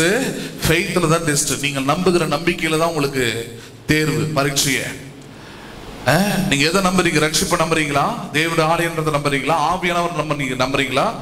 அவர் மகிழ்ச்சி கொடுக்கிறான்னு நம்புறீங்களா? அதுலதான் டெஸ்ட் வைப்பான். ஆவியானவர் உனக்குள்ள இருக்கிறார், நீ நம்புறியா? இன்னும் அத்திமரம் துளிர் விடாத அப்ப கூட நீ மகிழ்ச்சியா இருக்க முடியும் நினைக்கிறியா? தொழுவத்துல மாடுகள் இல்லாதப்ப கூட உன்னால மகிழ்ச்சியா இருக்க முடியும் நினைக்கிறியா? புரியுதா இல்லையா? அதுதான் டெஸ்ட். அதான் சொல்றாரு, நீ என்ன வேணா பண்ணிக்கோ, நான் கர்த்தருக்குள்ள எப்படி இருப்பேன், மகிழ்ச்சியா இருப்பேன். ஏன்னா அவர் என்னுடைய பலன், அவர் காரியத்தை வாய்க்க பண்ணுகிறவர், அவர் காரியத்தை உருவாக்குறவர், அவர் வனாந்தரத்தை வயல்வெளி போல மாற்றுகிறவர், ஏதேனை போல மாற்றுகிறவர், கர்த்தரின் தோட்டம் போல என் வாழ்க்கை மாறும். இந்த விசுவாசத்தை தான் சோதனையின் அப்ப காமிக்கும் போது நம்ம சுத்த பொண்ணாக விளங்குவோம். அண்டர்ஸ்டாண்ட் பண்றீங்களா? சரி, இரண்டாவது வசனம். கிறிஸ்துவின் மகிமை வெளிப்படும் போது நீங்கள் களி கூர்ந்து மகிழும்படியாக. இந்த சோதனை குறித்து கலங்காமல் அதை குறித்து ஒரு நம்பிக்கையை உண்டு பண்ணுகிறார். என்ன நம்பிக்கை அது? கிறிஸ்துவின் மகிமை வெளிப்படும் போது. எது வெளிப்படுமா? சோதனை மட்டுமே உங்க வாழ்க்கையை முடிச்சிடணும்னு நினைக்காதீங்க. சோதனைக்கு அப்புறமா ஒரு வாழ்க்கை ஒன்று உண்டு. அந்த வாழ்க்கை கிறிஸ்து உங்க வாழ்க்கை எப்படி மாற்றுகிறார்? மகிமையாக மாற்றுகிறார். சோதனை எல்லாம் முடிஞ்ச பிறகு வாழ்க்கை எப்படி மாறுகிறது? மகிமையாய் மாறுன்றார். வாழ்க்கையில் இன்னைக்கு நீங்க பல சவால்களை சந்திக்கலாம். நீங்க நினைக்கலாம், நான் தேவனுடைய ஆலயம்ன்றீங்க, எனக்குள்ள ஆவியானவரே இருக்கிறார்ன்றீங்க, நான் ரட்சிக்கப்பட்டவன்றீங்க. நான் சொல்றேன், இன்னொன்னே மறந்துடாதீங்க, நீங்களும் நானும் வாழ்வது பாவம் அக்கிரமம் நிறைந்திருக்கிற உலகத்துல. தேவனுடைய ஆலயமாய் இருக்கிற நமக்கு எதிராக ஒரு பெரிய சேனை என்ன பண்ணி கொண்டிருக்கிறது? எதிராக வேலை செய்து கொண்டிருக்கிறது. பிசாசின் சேனை நம்மை அழிக்கும்படியாக, கவிழ்க்கும்படியாக, காலவாரி விடும்படியாக, எவனை விழுங்கலாமோ என்று என்ன பண்ணியிருக்கிறான்? அவன் கர்ஜிக்கிற சிங்கம் போல வகை தேடி சுற்றி கொண்டிருக்கிறான். இவன் மத்தியிலே இப்படி வகை தேடி சுற்றி திரிகிற சோதனைக்காரனாக பிசாசு இருக்கிற இந்த பூமியிலே நம்முடைய விசுவாசம், நம்முடைய நம்பிக்கை, நாம் அசதியாயிராமல் ஜாக்கிரதை உள்ளவர்களாக இருந்து நம்முடைய ரட்சிப்பையும் தேவன் நமக்கு தந்திருக்கிற இந்த விசுவாச பாடங்களையும் காத்து கொண்டு நம் நம்பிக்கையோடு முன்னேறுவோம் என்றால், நம்பிக்கையோடு ஜெபம் பண்ணுவோம் என்றால், நம்பிக்கையோடு வாழ்வோம் என்றால், அடுத்த 13வது வசனத்தை அப்படியே நிறைவேறுகிறார். என்னது? கிறிஸ்துவின் மகிமை என்ன பண்ணும்? சோதிக்கப்படுகிற ஒவ்வொருவரோட வாழ்க்கையில வெளிப்படும். கிறிஸ்துவின் மகிமை வெளிப்படும் போது நீங்கள் என்ன பண்ணும்படியாக? களி கூர்ந்து மகிழும்படியாக. பாடுகள் வரும்போது கண்டிப்பா ஒரு வேதனை இருக்கும், இல்லைன்னு சொல்ல மாட்டேன். பாடுகள் வரும்போது ஒரு விதமான துக்கம், ஒரு விதமான கலக்கம் நமக்குள்ளே காணப்படும். என்ன நடக்குதுன்னு தெரியலையே, இது எப்படி போகும் தெரியலையே, இது எப்படி சரியாகும் தெரியலையே. அது போல ஒரு சூழ்நிலையை சில நாட்களிலே நீங்கள் அனுபவிக்கலாம். ஆனால் அந்த சூழ்நிலைகள் அப்படியே இருப்பதில்லை. பிசாசு அப்படியே சோதனையை கொடுத்துட்டு உட்கார்ந்துருவா கிடையாது. அதை தாண்டி, அதை தாங்கி வரும்படியான பலனை கர்த்தர் என்ன பண்ணுவார்? உங்களுக்கு கட்டளையிடுவார். என்ன பண்ணுவார்? உங்களுக்கு கட்டளையிடுவார். சீக்கிரத்தில் உங்களுடைய துக்கம் அது சந்தோஷமாய் மாறும். அதி சீக்கிரத்தில் நீங்கும். இந்த லேசான உபத்திரம் மிகுந்த கனமகிமை என்ன பண்ணுமாது? உண்டாக்கும் என்று சொல்லுகிறார். எப்படி நீங்குமா? இது விசுவாசிக்கிறவர்களுக்கு சோதனையின் போது, பிரச்சனையின் போது அமைதியாயிராம விசுவாசிக்கும் பொழுது, ஜெபிக்கும் பொழுது, தேவனுடைய நன்மைக்காக காத்திருக்கும் பொழுது, அவரை நோக்கி நம்பிக்கையோடு இருக்கும் பொழுது உங்கள் பிரச்சனைகள் அதி சீக்கிரத்துல முடிவுக்கு வரும். அந்த முடிவுக்கு வருகிற பிரச்சனை ஏதோ பிரச்சனை மட்டும் ஓடிடுச்சு அப்படின்னு பார்க்காம அவர் சொல்றாரு, மிகுந்த கனம் மகிமை என்ன பண்ணுமா? அது உண்டு பண்ணும் என்று சொல்லுகிறார். தாவீதோட வாழ்க்கை எடுத்துக்கொள்ளுங்கள். கர்த்தர் அவனை தேர்ந்தெடுத்து அபிஷேகம் பண்ணுகிறார். அவன் ஒன்னும் கேட்கல, என்ன ராஜாவா மாற்றோன்னு. அவன் தேவனை ஆராதிக்கிறான், தேவனை துதிக்கிறான். கடவுள் சூஸ் பண்ணிட்டார், இவன் தான் யாரா இருக்கணும், ராஜாவா இருக்கணும். ராஜாவாக வந்து சாமுவேல் அபிஷேகம் பண்ணுகிறார். ராஜாவாகிட்ட பேரு கூட போய் ஆடுதான் மேய்க்கிறான். சில நாட்கள் சென்ற பிறகு ஒரு சூழ்நிலை உண்டாகிறது. சவுலுக்குள்ள இருந்த ஆவியானவர் போயிட்டு அசுத்த ஆவி அவனுக்குள்ள வருகிறது. அதை விரட்டபடியாக அரண்மனையில இருந்து ஆட்கள் தேடுறாங்க. யாருப்பா வர முடியும், யாருப்பா இவனுக்குள்ள இந்த ராஜாவுக்குள்ள அசுத்தாவை எடுக்க முடியும் பார்த்தா கிண்ணறம் வாசிக்கிறவனை, இசை வாசிக்கிறவனை, துதி கித்து பாடுகிறவனை தேடுறாங்க. ஊர்ல இருக்கிறவன் எல்லாம் சொல்றான், தாவீதுன்னு ஒருத்தர் இருக்கிறான். யாருன்னு தெரிஞ்சிருக்கணும், நம்மள தேவனை துதிக்கிறவர்கள், தேவனை ஆராதிக்கிறவர்கள் நம்மள தெரிந்திருக்கணும். மறைஞ்சு மறைஞ்சு வாழணும்னா ஒண்ணுமே இல்லாம போயிடுவோம். புரியுதுங்களா உங்களுக்கு? இந்த சபையில லலிதாமான்னு ஒரு அம்மா இருந்தது, ஞானஸ்தானம் எடுத்தது. இந்த அம்மா அந்த சபையில எடுத்த உடனே எங்க அப்பா பைபிள்ல கொடுத்தாரு, முழு பைபிள்லாம். அந்த அம்மா சபைக்கு வரும்போது எப்படி திரும்ப வரும், வெறும் கையா தான் வரும். சபைக்குள்ள இந்த கேட்டுக்குள்ள இந்த கதுக்குள்ள என்டர் ஆயிட்ட பிறகுதான் என்னமோ பாம்பு வைக்கிற மாதிரி டக்குன்னு உள்ள இருந்து என்ன பண்ணும், டக்குன்னு ஒரு பைபிள் எடுக்கும். இந்த பக்கம் ஒரு பாட்டு புக்கு வரும், பக்கு பக்குன்னு. எனக்கு அது முதல் தடவை பார்க்கும்போது எனக்கே கொஞ்சம் அதிர்ச்சியா தான் இருந்தது, என்னது இது இப்படி வருது இது அப்படின்ட்டு. அப்புறம் ஒரு நாள் நானே கேட்டுட்டேன், என்னம்மா என்ன பிரச்சனை உனக்கு அப்படின்னு கேட்டேன். இல்லை, நான் தங்கி இருக்கிற ஹவுஸ் ஓனருக்கு நான் யாரும் தெரிஞ்சிடக்கூடாது, கிறிஸ்தவன் தெரிஞ்சிடக்கூடாது, சர்ச்சைக்கு வரணும் தெரிஞ்சிடக்கூடாது, அதுக்காக மறைந்து வாடுகிறேன். என்ன பண்ணுகிறேன் நான்? அது சொன்னா, என்ன பண்ணிட்டு போறீங்க?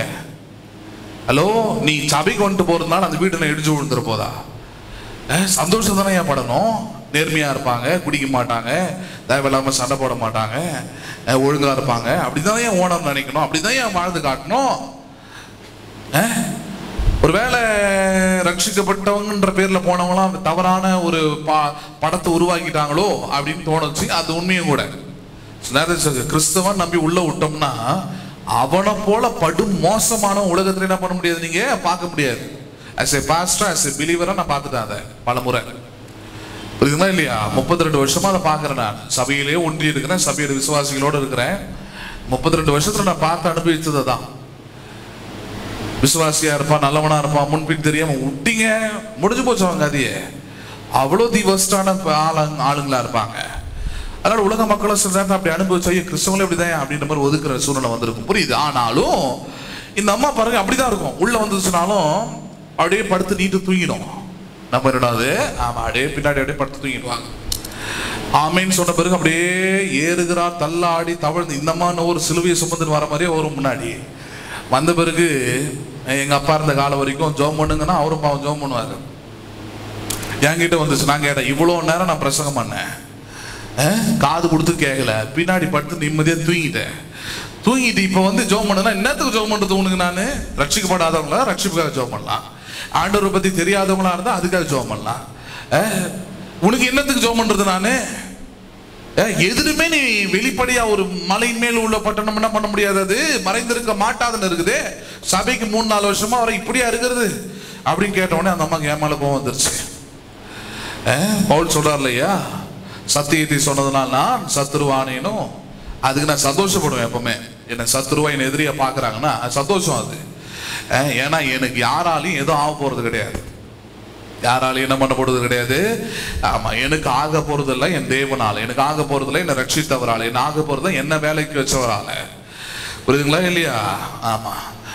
அப்ப அந்த அம்மா அப்படிதான் கோச்சுக்கிச்சுன்னா கண்டிப்பா போ.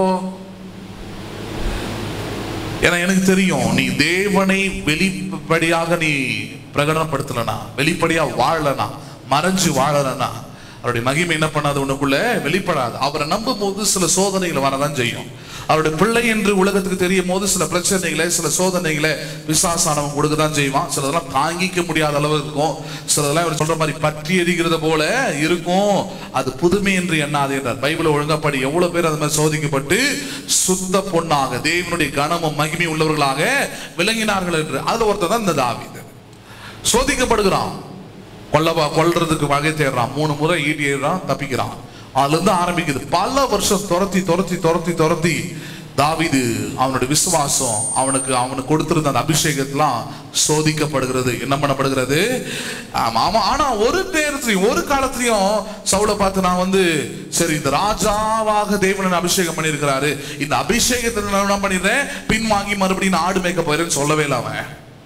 ஒவ்வொரு முறையும் தன்னுடைய நியாயத்தை அவன் நிரூபித்து காண்பித்தானே தவிர, ஒவ்வொரு முறையும் தான் பக்கம் இருக்கிற நீதியை அவன் காண்பித்தானே தவிர, ஒரு முறையும் கர்த்தர் அவனுக்கு தந்த ரட்சிப்பு, கர்த்தர் அவனுக்கு கொடுத்த வாழ்க்கை, கர்த்தர் அவனுக்கு தந்த அந்த ஸ்தானத்தை விட்டு என்ன பண்ணலாம பின்வாங்கவே இல்லை. அவன் சொல்றான், எவ்வளவு சோதனை ஒன்னா நீ கொடு. அவன் ஒரு கட்டத்துல கேட்கிறான், நாயை துரத்துறதுமா துரத்திட்டு வரைய என்ன அப்படின்னு கேட்கிறான் தாவீது சவுலை பார்த்து. அந்த அளவுக்கு சோதனை பெருகுது. எப்படி விளங்கினான்? அவன் சுத்த பொண்ணாக விளங்கினான். அவன் தேவனால் அபிஷேகம் பண்ணப்பட்டது ஒரு பக்கம், ஆனால் தாவீதை மக்கள் அழைத்து கொண்டு போய் ராஜாவாக என்ன பண்ணினார்கள்? தங்கள் தேசத்துல முதல்ல யூதா தான் அலங்கரித்தாங்க, அப்புறம் எல்லா 12 கோத்திரமா அலங்கரித்தது. தாவீதை யாராக ஏற்றுக்கொண்டாங்க? இவன் ஒரு இடத்துல போய் என்ன ராஜாவை மாத்திங்க, என்ன ராஜாவை எடுத்துக்கங்க, கர்த்தர் என்ன அபிஷேகம் பண்ணி இருக்கிறாரு, என்ன மகிமைப்படுத்துக்கன்னு ஒரு இடத்துல என்ன பண்ணலாமே கேட்கவே இல்லை. தாவீதோட பேர் எந்த அளவுக்கு புகழ் போகுதுன்னா, 3000 வருஷம் கழிச்சு, 1000 வருஷம் கழிச்சு இயேசு கிறிஸ்து வராரு. அப்ப அவரை ஒரு குருடன், பத்திமேன்ற ஒரு குருடன் ரோட்ல உட்கார்ந்து இருக்கிறான். அவனுக்கு யாரோ சுவிசேஷம் சொல்லி இருக்கிறான். அவன் சொல்லி கூப்பிடுறான், தாவீதின் குமாரனை எனக்கு இறங்கும். தாவீதோட பேர் எந்த அளவுக்கு மகிமையா இருக்குது பாருங்க. தாவீதோட புகழ் எந்த அளவுக்கு வெளியே வந்திருக்குது பாருங்க. எப்படி அவனுடைய விசுவாசம் சவுலால் சோதிக்கப்பட்டது, ராஜாவால் சோதிக்கப்பட்டது. ஆனால் அவன் தன் விசுவாசத்தை விட்டு பின்வாங்கவில்லை. ஒரு கட்டத்தில் அவன் மகனாலே சோதிக்கப்படுறான். சங்கீதம் 3 உங்களுக்கு 12 எடுத்து காமிச்சிருக்கிறேன். சொந்த மகனால் துரத்தப்படுகிறான், அடிக்கப்படுகிறான், கொலை செய்ய தேடப்படுகிறான். அதன் மத்தியில கூட தாவீது என்ன சொல்றான்? நான் படுத்துக்கொண்டு நித்திரை செய்தேன், கர்த்தர் என்னை தாங்குகிறார். கர்த்தர் என்னை கைவிட்டுட்டாரு, கர்த்தர் எனக்கு எதிராக இருக்கிறாரு, கர்த்தர் என்னை சோதிக்கிறார், இதான் சொல்லிக்கிட்டு இருந்தேன். கர்த்தர் என்னை தாங்குகிறார். சோதனை மத்தியில் அவர் சொன்னான், கர்த்தர் எனக்கு துருகம். சோதனை மத்தியில் தாவீது சொன்னான், கர்த்தர் என்னுடைய கேடகம். சோதனை மத்தியில் சொன்ன கர்த்தர் என்னை தாங்குகிறவர். அதுதான் விசுவாசம். அப்படிப்பட்ட விசுவாசம் சோதிக்கப்படும் போதுதான் உங்களுடைய மகிமை என்ன பண்ணும்? வாழ்க்கை மாறும், எதிர்கால மகிமையாக மாறும். புரியுதுங்களா உங்களுக்கு? சோதனை அப்ப எப்படி நடந்துக்கணும்னு சொல்லி கொடுக்குறேன். 13 வசனம் பாருங்க. கிறிஸ்துவின் மகிமை வெளிப்படும் பொழுது நீங்கள் களி கூர்ந்து மகிழும்படிக்கு அவருடைய பாடுகளுக்கு நீங்கள் பங்காளிகள் ஆனதால் என்ன பண்ணுங்கள்? நீங்கள் சந்தோஷப்படுங்கள். அவருடைய பாடுகளுக்கு யாரா மாறினதுனால? பங்காளி, பார்ட்னர்ஸா மாறினதுனால. நீங்கள் இன்றைக்கு கிறிஸ்துவின் நிமித்தமாக சோதிக்கப்படுகிறது எல்லாம், ஹலோ, யார் நிமித்தமாக? இயேசுவின் நிமித்தமாக. நீங்க படுகிற சோதனை எல்லாம் அவரோடு கூட இருக்கிற ஐக்கியத்தினால வருகிற சோதனைகள். அவரோடு கூட இருக்கிற ஐக்கியத்தினால வருகிற சோதனைகளை குறித்து சந்தோஷப்படுகின்றார், மகிழுங்கள் என்று சொல்கிறார். காரணம், நீங்கள் கிறிஸ்துவோடு, கிறிஸ்துவை நம்பி, கிறிஸ்துவை விசுவாசித்து, கிறிஸ்துவின் பரிசுத்தத்தில, கிறிஸ்துவின் நீதியில நீங்கள் உங்களை உட்படுத்தி கொண்டு வாழும் பொழுது அதனால் வருகிற சோதனைகள் உங்கள் வாழ்க்கையை மடுங்க செய்யாது, உங்கள் வாழ்க்கையை அது ஒன்றுமில்லாமல் ஆக்காது. ஆனால் மாறாக அவர் சொல்லுகிறாரு, கிறிஸ்துவின் மகிமை வெளிப்படும் பொழுது. எது வெளிப்படுமா? சோதனை வரும்பொழுது நீங்கள் கிறிஸ்துவோடு இணைந்திருந்தால், சோதனை வரும்போது நீங்கள் கிறிஸ்துவுக்கு பங்காளிகளாக இருந்தால், சோதனை வரும்போது அந்த கிறிஸ்துவுக்கு பங்காளிகளாக இருப்பதனால் சந்தோஷமா இருந்தால் எப்படி இருக்குன்னு சொல்றாரு. நீ கிறிஸ்துவ, அதனாலே உன்னை காரி துப்போன்னு ஒருத்தன் சொல்றானா, அதுல நீங்க சந்தோஷப்படுகின்றாரு. ஏன்னா நான் யாருன்னு சொல்லிட்டான்? என்ன? கிறிஸ்துவன் சொல்லிட்டான். யாருன்னு சொல்லிட்டான்? என்ன? ஆமா, கிறிஸ்துவின் பாடுகளுக்கு நீங்கள் பங்காளிகளானதால் என்ன பண்ணுங்கள்? நீங்கள் சந்தோஷப்படுங்கள். காரணம், கிறிஸ்துவின் பாடுகள் நீங்கள் பங்காளிகளாக இருந்தால் உங்கள் வாழ்க்கை எப்படி மாறும்? அது முதல் லைன்லேயே கொடுக்கிறார், மகிமையாய் மாறும். எப்படி மாறும் அது? சொல்லுங்களேன். கிறிஸ்துவின் மகிமை வெளிப்படும் போது என்று சொல்கிறார். ஹலோ, கிறிஸ்துவின் பாடுகளுக்கு நீங்கள் பங்காளிகள் ஆனால் எது வெளிப்படும்? கிறிஸ்துவின் மகிமை உங்கள் வாழ்க்கையில் வெளிப்படும். எது வெளிப்படுமா? கிறிஸ்துவின் மகிமை உங்களுக்குள்ள வெளிப்படும். அதனால கிறிஸ்துவின் பாடுகளை குறித்து என்ன பண்ணுங்கள்? நீங்கள் சந்தோஷப்படுங்கள் என்று சொல்கிறார். கிறிஸ்துவின் பாடுகள்லாம் ரொம்ப எளிது. நான் ரட்சிக்கப்பட்டவன், நான் மீட்கப்பட்டவன், என்னுடைய விசுவாசம், என்னுடைய நம்பிக்கை, என்னுடைய பரிசுத்தம், என்னுடைய தேவ நீதி, நான் வசனத்தின்படி நடக்கிறது, இதனால தான் கிறிஸ்துவுக்குள்ள இருக்கிற வாழ்க்கை.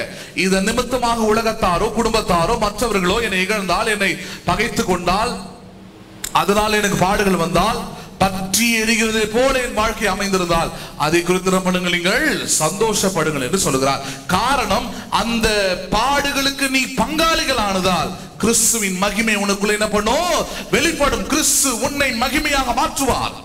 கிறிஸ்து உன் வாழ்க்கையை அவர் சிறப்பாக மாற்றுவார். தாவீதை ராஜாவாக்கினது போல, தாவீதுக்கு நித்திய அரசாட்சியை கொடுத்தது போல கர்த்தர் உங்களுக்கு என்ன பண்ணுவார்? நித்திய அரசாட்சியை, நித்திய சந்தோஷத்தை, நித்திய வாழ்க்கையை என்ன பண்ணுவார்? உங்களுக்கு நிச்சயம் தருவார். அதனால பாடுகள் வரும்பொழுது கிறிஸ்துவுக்கு சாட்சியா இருக்கிறது எப்படின்னு பாருங்க. பாடுகள் வரும்பொழுது கிறிஸ்துவுக்கு பங்காளிகளா இருப்பது எப்படின்னு பாருங்க. பாடுகள் வரும்பொழுது கிறிஸ்துவின் மீது விசுவாசம் உள்ளவர்களாய், நம்பிக்கை உள்ளவர்களாய், ரட்சிப்பை காத்து கொண்டால் நீங்கள் பாடுகள் மத்தியிலே கிறிஸ்துவுக்கு யாரா இருக்கிறீர்கள்? பங்காளிகளா இருக்கிறீங்க. மறுதலித்து போகாம இருக்கணும், காட்டி கொடுக்காம இருக்கணும். புரியுதுங்களா உங்களுக்கு? அவரோடு கூடவே டிராவல் பண்ணீங்கன்னா கண்டிப்பா உங்க வாழ்க்கை எப்படி மாறிடும்ன்றாரு. பாடுகள் அகற்றப்பட்டு கிறிஸ்துவின் மகிமை கண்டிப்பா ஒரு நாள் உங்க வாழ்க்கையில வெளிப்பட்டே ஆகும். எது பட்டே ஆகும்? நல்லா சொல்லுங்களேன். ஆமா, எங்க அம்மா சாட்சி சொன்னாங்க, கேட்டீங்களா? அந்த ரிட்டையர்மெண்ட் டைம்ல அவங்க போயிட்டு வேலை செய்யறாங்க. செய்யும் போதெல்லாம் சொல்றாங்க, என்ன முண்டச்சி மாதிரி இல்ல கணவனை இழந்தவன் மாதிரி இப்படிலாம் பண்ணிக்கிட்டு இருக்கிறியே, சர்ச்சைக்கு போற, பைபிள் படிக்கிற, ஜபன்ற என்னது இதெல்லாம்? பேரு ஜப தமிழ் செல்வி தான் வைப்பாங்க. என்னது அப்படிலாம் பேரு? நீ யாரு? நீ எங்க இருந்து வந்தவ? உன் பழக்க வழக்கங்கள்லாம், உன் பாரம்பரியம் என்னதுக்கு இதெல்லாம் பண்ணிட்டு உட்காந்துருக்குற? இப்படிதான் 30-35 வருஷம் கிண்டலும் கேலியும் பரியாசமும். ஆனால் இன்றைக்கு ரிட்டையர்ட் ஆகிட்ட பிறகு இன்னும் ஓயல. அது இன்னைக்கும் அவரோட வேலை செய்தவர்கள், முடித்தவர்கள், ஒன்று பண்ணிக்கிட்டு இருக்கிறவங்களாம் இன்னைக்கு ஃபோன் பண்ணி சொல்றாங்க, நீங்க ஒரு ஆள் தான் நிம்மதியா என்ன பண்ணீங்க? ரிட்டையர்டே ஆனீங்க. ஏன்னா உங்களுக்கு முன்னாடி ரிட்டையர்ட் ஆனவங்களுக்கு பலருக்கு எதுவுமே கிடைக்கல, பல ஃபைல்ஸ் மூவ் ஆகலை, எதுவுமே நடக்காம இருக்குது அவங்க வாழ்க்கையில, பல காரியங்கள் பிரச்சனையா இருக்குது, பிள்ளைங்களுக்கு கல்யாணம் ஆகல. நீங்க ஒரு ஆள் தான் ரிட்டையர்ட் ஆகும் போது எல்லா கடமைகளையும் முடித்தவங்களா ரிட்டையர்ட் ஆகுறீங்க. ஆனா ஆரம்பிக்கும் போது அப்படி இல்லை. ஆரம்பிக்கும் போது மகிமை இல்லை. ஆரம்பிக்கும் போது என்னதான் இருந்தது? கிறிஸ்துவின் நிமித்தமாக பாடுகள் தான் இருந்தது, கிறிஸ்துவின் நிமித்தமாக இகழ்ச்சி தான் இருந்தது, கிறிஸ்துவின் நிமித்தமாக அவமானம் தான் இருந்தது, கிறிஸ்துவின் நிமித்தமாக சோதனைகள் தான் இருந்தது. ஆனால் அந்த சோதனையின் மத்தியில நாம் கிறிஸ்துவுக்கு பங்காளிகளா இருந்தால் கிறிஸ்துவின் மகிமை கண்டிப்பா அது ஒரு நாள் வெளிப்பட்டே ஆகும். எது வெளிப்படும்? கிறிஸ்துவின் மகிமை ஒரு நாள் உங்கள் குடும்பத்துல, உங்கள் பிள்ளைகளுடைய வாழ்க்கையில் அது வெளிப்பட்டே ஆகும். 15 ஆதலால் மன்னிக்கும் 14 நீங்கள் கிறிஸ்துவின் நாமத்தின் நிமித்தம் நிந்திக்கப்பட்டால் எப்படிப்பட்டவர்கள் என்று சொல்கிறார்? பாக்கியவான்கள். ஏனென்றால் தேவனுடைய ஆவியாகிய மகிமையுள்ள ஆவியானவர் உங்கள் மேல் என்ன பண்ணியிருக்கிறார்? அவர் தங்கி இருக்கிறார். எப்ப நீ கிறிஸ்துவின் நாமத்து நிமித்தம், கிறிஸ்துவன் என்கிற அந்த வார்த்தை நிமித்தம், கிறிஸ்துவன் என்கிற அந்த சொல்லி நிமித்தம் நீ துன்பப்பட்டால், அசிங்கப்படுத்தப்பட்டால், அவமானப்படுத்தப்பட்டால் சொல்றாரு, நீ எப்படிப்பட்டவன்? நீ பாக்கியவான். எப்படிப்பட்டவன்? நீ ஆசீர்வதிக்கப்பட்டவன். இப்ப நம்ம தேடி தேடி கூட திட்டுவாங்களாம் போல இருக்குது. திட்டுங்க, நல்லா என்ன பண்ணுங்க, திட்டுங்க, இன்னும் நல்லா சத்தமா திட்டுங்க. ஏன்னா என்ன, நீ திட்டல என்னை யாரை மாற்றும்? பாக்கியவானாய் மாற்றும். யாரை மாற்றும்? பாக்கியவான்களாய் மாற்றும். திட்டு, இன்னும் என்னென்ன பேசணும் என்ன பண்ணு, பேசு. என் மனைவி வேலை செய்யற இடத்துல அப்படிதான் ஒரு அம்மா, அந்த அம்மாவுக்கு கேஸ்ட் பிடிக்காது, கிறிஸ்டினை பிடிக்காது, எதுவும் பிடிக்காது அந்த அம்மாவுக்கு. அப்ப என் மனைவி அப்படிதான் ஓவர் டார்ச்சர், சம்மந்தமே கிடையாது, டிபார்ட்மெண்ட்டே சம்மந்தம் கிடையாது. மனைவி சொன்னாங்க, ஏன் என் பேர் இந்த அளவுக்கு அசிங்கப்படுத்திட்டு இப்படி பண்ணிட்டு உட்காந்துருக்குது, ஒண்ணுமே புரியல, நான் போய் கேட்கட்டுமா அப்படின்னு. ஒன்னும் கேட்க வேணாம், அமைதியா ஒன்னும் கேட்க வேணாம், அதி சீக்கிரத்தில் நீங்க உபத்திரம், அமைதியா 3 வாரம் கூட தாக்கு பிடிக்கல. 4வது வாரம் அந்த அம்மா மேலே வேற யாரோ என்னவோ பண்ணி அது பெரிய பிரச்சனையாகி, அது இத்தனை வருஷத்துக்கு முன்னாடி நடந்திருக்குது. அந்த கம்ப்ளைண்ட் விசாரிக்கிறதுக்கு யாரோ பெரிய ஆளுங்களாம் வராங்கன்னு உடனே இருக்கிற இடமே தெரியல. நான் கேட்கிறேன், இருக்கிறாங்களா, பாத்தியா, இப்ப ஏதாவது பிரச்சனை பண்றாங்களா? வரதும் தெரியல, போறதும் தெரியல. இனிமேல் அப்படிதான் இருப்பாங்க. இனிமேல் என்ன பண்ணுவாங்க? அப்படிதான் இருப்பாங்க. நீ வேற ஏதாவது டார்ச்சர் கொடு, வேலை ஒழுங்கா செய்யல, அப்படி செய்யல, உனக்கு சம்மந்தமே கிடையாது, உனக்கு இதுவே கிடையாது. என்னன்னா அண்ணன் சின்ன பொண்ணு, நாங்களாம் நைட் டியூட்டி பார்க்குறோம், நாங்களாம் கஷ்டப்பட்டு வேலை செய்கிறோம், அவன் நினச்சா லீவ் போடுறான், நினச்சா நல்லா இருக்கிறான், வண்டியில் நாங்களாம் நடந்து வந்தோம், ஏரோட்ராம் இருந்தால் ஃப்ளைட்டில் கூட தான் வருவோம், காஞ்சிபுரத்தில் இல்லை, என்ன பண்ணுறது? எப்படி பாருங்க உலக மக்கள் எப்படி பார்க்குறாங்க பாருங்க. நாங்களாம் எப்படி வந்தோமா, நடந்து வந்தோம், நீங்கள் வண்டியில் இந்த வயசில் வண்டியில் வரா, சரி அதுக்கு இல்லாமம்மா இந்த மாதிரிலாம் பண்ணுவேன், அதுக்கு இல்லாமல் இப்படிலாம் செய்யலாமா, செய்வாங்க. உனக்கு அது கூட கொஞ்சம் கூட ஒரு சென்ஸ் இருக்காது. ஒரு எல்லை மீறி போகுது, பயங்கரமான ஆள் அவங்களாம். நேற்று சொன்னலையா, பென்ட் பாபாவை இது பண்றவங்க அவங்களாம் யாரு? ஆமா, அந்த குரூப்பே அப்படிதான் இருக்கும் போல இருக்குது, பெண்டா தான் இருக்கும் அவங்க எல்லாமே அவங்க வாழ்க்கையில. நான் சொல்லுகிறேன், கிறிஸ்துவின் நாமத்தின் நிமித்தம் நீங்கள் அவமானப்படுத்தப்பட்டால், நிந்திக்கப்பட்டால், அது நிமித்தம் தான் இந்த பிரச்சனை வருது. நான் ஆண்டவரை விசுவாசிக்கிறேன், ஆண்டவரை நம்புறேன், ஆண்டவரை பின்பற்றுகிறேன், இது நிமித்தமா தான் இப்படி எல்லாம் என்ன பண்றாங்க, இப்படிதான் இதனால தான் என்ன ஏமாத்துறாங்க, நான் என்ன ஏமாளி நினைக்கிறாங்கன்னு நினைச்சா நீங்க அவங்க நினைக்கிற மாதிரி நீங்க நினைக்காது, நீங்க வேற மாதிரி நினைக்கணும்ன்றார். கிறிஸ்துவின் நாமத்தின் நிமித்தம் நீங்கள் பாடுபட்டால், சோதிக்கப்பட்டால், அவமானப்படுத்தப்பட்டால், நான் எப்படி இருக்கிறேன், நானே பாக்கியவானா இருக்கிறேன் என்று எண்ணுங்கள். யாரா இருக்கிறேன் என்று எண்ணுங்கள்.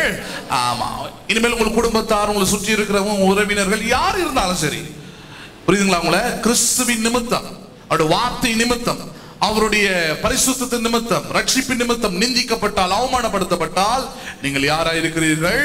பாக்கியவான்களா இருக்கிறீர்கள். அதுக்கு காரணம் என்னன்றதையும் சொல்றாரு. என்ன காரணம் அது? ஏனென்றால் தேவனுடைய ஆவியாகிய மகிமையுள்ள ஆவியானவர், எப்படிப்பட்டவர்? மகிமையான ஆவியானவர் உங்கள் மேல் எப்படி இருக்கிறார்? அவர் தங்கி இருக்கிறார். அவர்களாலே தூஷிக்கப்படுகிறார். உங்களாலே என்ன பண்ணப்படுகிறார் அவர்? ஆமென். யாராலே தூஷிக்கப்படுகிறார்? உங்களுடைய கிறிஸ்துவின் நாமத்தின் நிமித்தம் உங்களை அசிங்கப்படுத்துறாங்களே, அவமானப்படுத்தப்படுகிறாங்களே, அவங்க உங்களை அவமானப்படுத்தல. யாரும் அவமானப்படுத்துறாங்க? உங்களுக்குள் மகிமையான ஆவியானவரை தங்கி இருக்கிறாரு, அவர் என்ன பண்றாங்க? அவமானப்படுத்துகிறார்கள். அவர் என்ன பண்ணுகிறார்கள்? அவமானப்படுத்துகிறார்கள். அவர்களால அவர் அவமானப்படுத்தப்படுகிறார். அப்ப உங்களை திட்டினா யாரை பார்க்க போறீங்க? நீங்க ஆவியானவர் திட்டிட்டு போ. என்ன நீ திட்டவே முடியாது. என்ன பண்ண முடியாது? நீ திட்டவே முடியாது. காரணம், நான் ஏற்கனவே செத்தவன். என்ன பண்ணிடுவேன்? நானு கிறிஸ்துவுக்குள் ஏற்கனவே செத்தவன். நான் இப்ப இருக்கிறது யாரு? இப்ப இருக்கிறது ஆவியானவர். இப்ப இருக்கிறது யாரு? நான் அல்ல, கிறிஸ்து என்னில் வாழுகிறார். அவரு. இப்ப நீ திட்டுறது, இப்ப நீ பகைக்கிறது, இப்ப நீ நிந்திக்கிறது, இப்ப நீ கோபப்படுறது, இப்ப நீ சபிக்கிறது, எல்லாரும் யார? கிறிஸ்துவ பண்ணிக்கிட்டு இருக்கிற, ஆவியானவரை பண்ணிக்கிட்டு இருக்கிற, மகிமையான ஆவியானவரை பண்ணிக்கிட்டு இருக்கிற. பவுலை பார்த்து ஆண்டவர் அதான் கேட்டாரு, முள்ளின் மேல் உதைக்கிறது உனக்கு அவ்வளவு உனக்கு சுலபமா இருக்குதா, அவ்வளவு உனக்கு ரொம்ப சுகமா இருக்குதான்னு கேட்டார். நீ கிறிஸ்துவை பகைப்பது என்பது, கிறிஸ்துவை நிந்திப்பது என்பது, கிறிஸ்துவின் நாமத்தின் நிமித்தம் பாடுகளை நீங்கள் படுவது என்பது அவர்கள் செய்கிற காரியம் எதன் மேல் எட்டி உதைப்பதற்கு சமம்? முள்ளின் மேல் எட்டி உதைப்பதற்கு சமமானது.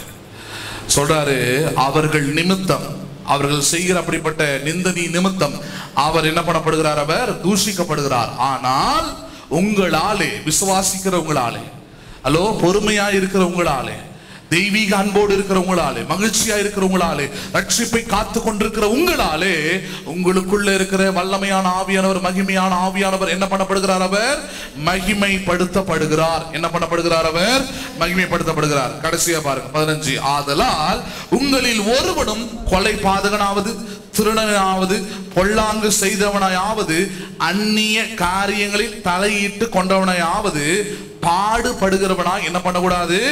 இருக்கக்கூடாது. நச்சுன்னு சொல்றாரு. ஏன்னா இந்த கடைசி ஒரு வார்த்தை சொல்றாரு பாருங்க, அந்நிய காரியங்களில் தலையிட்டு கொண்டவனையாவது பாடுபடக்கூடாதுன்றாரு பாருங்க. அதுதான் நமக்கு நிறைய பொருந்துமே. ஒருவேளை இந்த வார்த்தையை சொல்லலாமா? அதுக்கு முன்னாடி இருக்கிறத சொல்லிட்டாருன்னா, இதெல்லாம் நான் பண்றது இல்லையே அப்படின்னு இருப்போம். என்னென்ன காரியங்கள்? ஒருவனும் கொலை பாதகனையாவது, நம்ம சொல்லிட்டு நாங்க யாரையும் கொலை பண்ணலங்க, அதே போல நான் என்ன பண்றதுல திருடுவதும் இல்லை, பொல்லாங்கு செய்வதும் இல்லை, நல்லது தாங்க நினைக்கிறேன் அப்படின்னு வாங்க. பார்த்துட்டு இருக்கீங்களா? செய்யறது மொத்தம் கெட்டதா இருக்கும். ஆனா என்ன நினைச்சாங்களா அவங்க? அவன் நல்லது தாங்க நினைச்சதானு அப்படின்வாங்க. அது மாதிரி சொல்லிட்டு போயிடலாம் நம்ம ஈஸியா. அதனாலதான் அடுத்த ஒரு வார்த்தை சொல்றாரு, நீ ஒருவேளை கொலை பண்ணாதவனா இருக்கலாம், ஒருவேளை திருடாதவனா இருக்கலாம், ஒருவேளை பொல்லாங்க கூட செய்யாதவனா இருக்கலாம், ஆனா அந்த 4வதுன்னு ஒண்ணு இருக்குது பாரு, கண்டிப்பா செய்வேன். நிறைய கிறிஸ்தவர்கள் செய்வாங்க, நிறைய ஊழியக்காரங்க செய்வாங்க. ஏன் செய்யும்படியாகவே சில ஊழியக்காரர்களும் சில விசுவாசிகளும் ஏவுவார்கள். அது என்ன 4வது காரியம்? அவரே சொல்றாரு, அந்நிய காரியங்களில் என்ன பண்ணுவது? தலையிடுவது. எந்த காரியங்களில் தலையிடுவது? எல்லாம் சொல்லுங்களேன். எல்லாருக்கும் ஒரு லிமிட் இருக்குது. எல்லாருக்கும் என்ன இருக்குது? ஒரு லிமிட் இருக்குது. புருஷன் மனைவின்னு இருந்தா கூட ஒரு லிமிட் இருக்குது. பிள்ளைகள் பெற்றோர் இருந்தாலும் ஒரு லிமிட் இருக்குது. நம்ம ஊருக்குலாம் அதெல்லாம் எழுதி போட்டா கூட வராது. இன்னும் எத்தனை வருஷம் ஆகுமோ தெரியல. அதெல்லாம் நமக்கு அதெல்லாம் சுத்தமா புரியாது. என்ன லிமிட் நமக்கு இருக்குதுன்றதே புரியாது. சில ஊழியக்காரங்களாம் பார்த்தீங்கன்னா காலையில எழுந்து பிரஷ் பண்றதுல இருந்து நைட்டு தூங்குற வரைக்கும் எங்கேயே இருக்கிறது? விசுவாசி வீட்டே இருக்குது. ஏன் உன் தகுதி என்னையா? உன் லிமிட் என்னையா? ஹலோ, புரியுதா இல்லையா நான் பேசுறது? உங்களுக்கு கேட்டா நான் தான் தலைவன் வர. ஏய், நீ உன் வீட்டுக்கு தலைவன், விசுவாசி வீட்டுக்கு நீ எப்படி தலைவன் ஆக முடியும்? புரியுதா இல்லையா? எசேக்கியேல் சொல்றாரு, ஆத்துமாக்களுக்கு தான் நீ உத்தரவாதி, ஆத்துமாவுக்கு தான் நீ பாதுகாவலனே தவிர ஒரு விசுவாசி வீட்டுக்குள்ள போய் என்ன பண்ண முடியாது. விசுவாசிகள் சிலவங்க அப்படி எதிர்பார்க்கறாங்க. எங்க பாஸ்டர் வந்து எவ்வளவு அன்பானவர் தெரியுமா, எவ்வளவு எங்க கூடவே இருப்பாரு, எங்க கூடவே பல் துலக்குவாரு, எங்க கூடவே டீ குடிப்பாரு, எங்க பக்கத்திலே உட்கார்ந்து இருப்பாரு, எங்க பெட்ரூம் வரைக்கும் வருவாரு. நீங்களா கேட்டுருக்கிறீங்களா? நான் கேட்டுருக்கிறேன், அதனால தைரியமா சொல்றேன். எங்க கூடவே தான் இருப்பாரு. ஐயோ, நகையும் சதமும் சதியும் போல, அப்புறம் புருஷனும் மனைவியும் போல. அது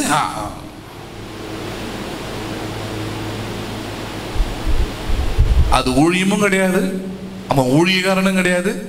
அவன் ஊழியத்தை என்ன பண்ண முடியாது, செய்ய முடியாது. இது வெறும் ஊழியக்காரனை மட்டும் பேசுறேன். எல்லாத்துக்கும் விசுவாசினா உனக்கு என்ன இருக்குது, ஒரு லிமிட் இருக்குது, உனக்கு ஒரு பார்டர் இருக்குது. அதுல கரெக்டா நீ என்ன பண்ணிக்கணும், அந்த ட்ராக்ல அந்த பார்டர்ல இருந்துக்கணும்.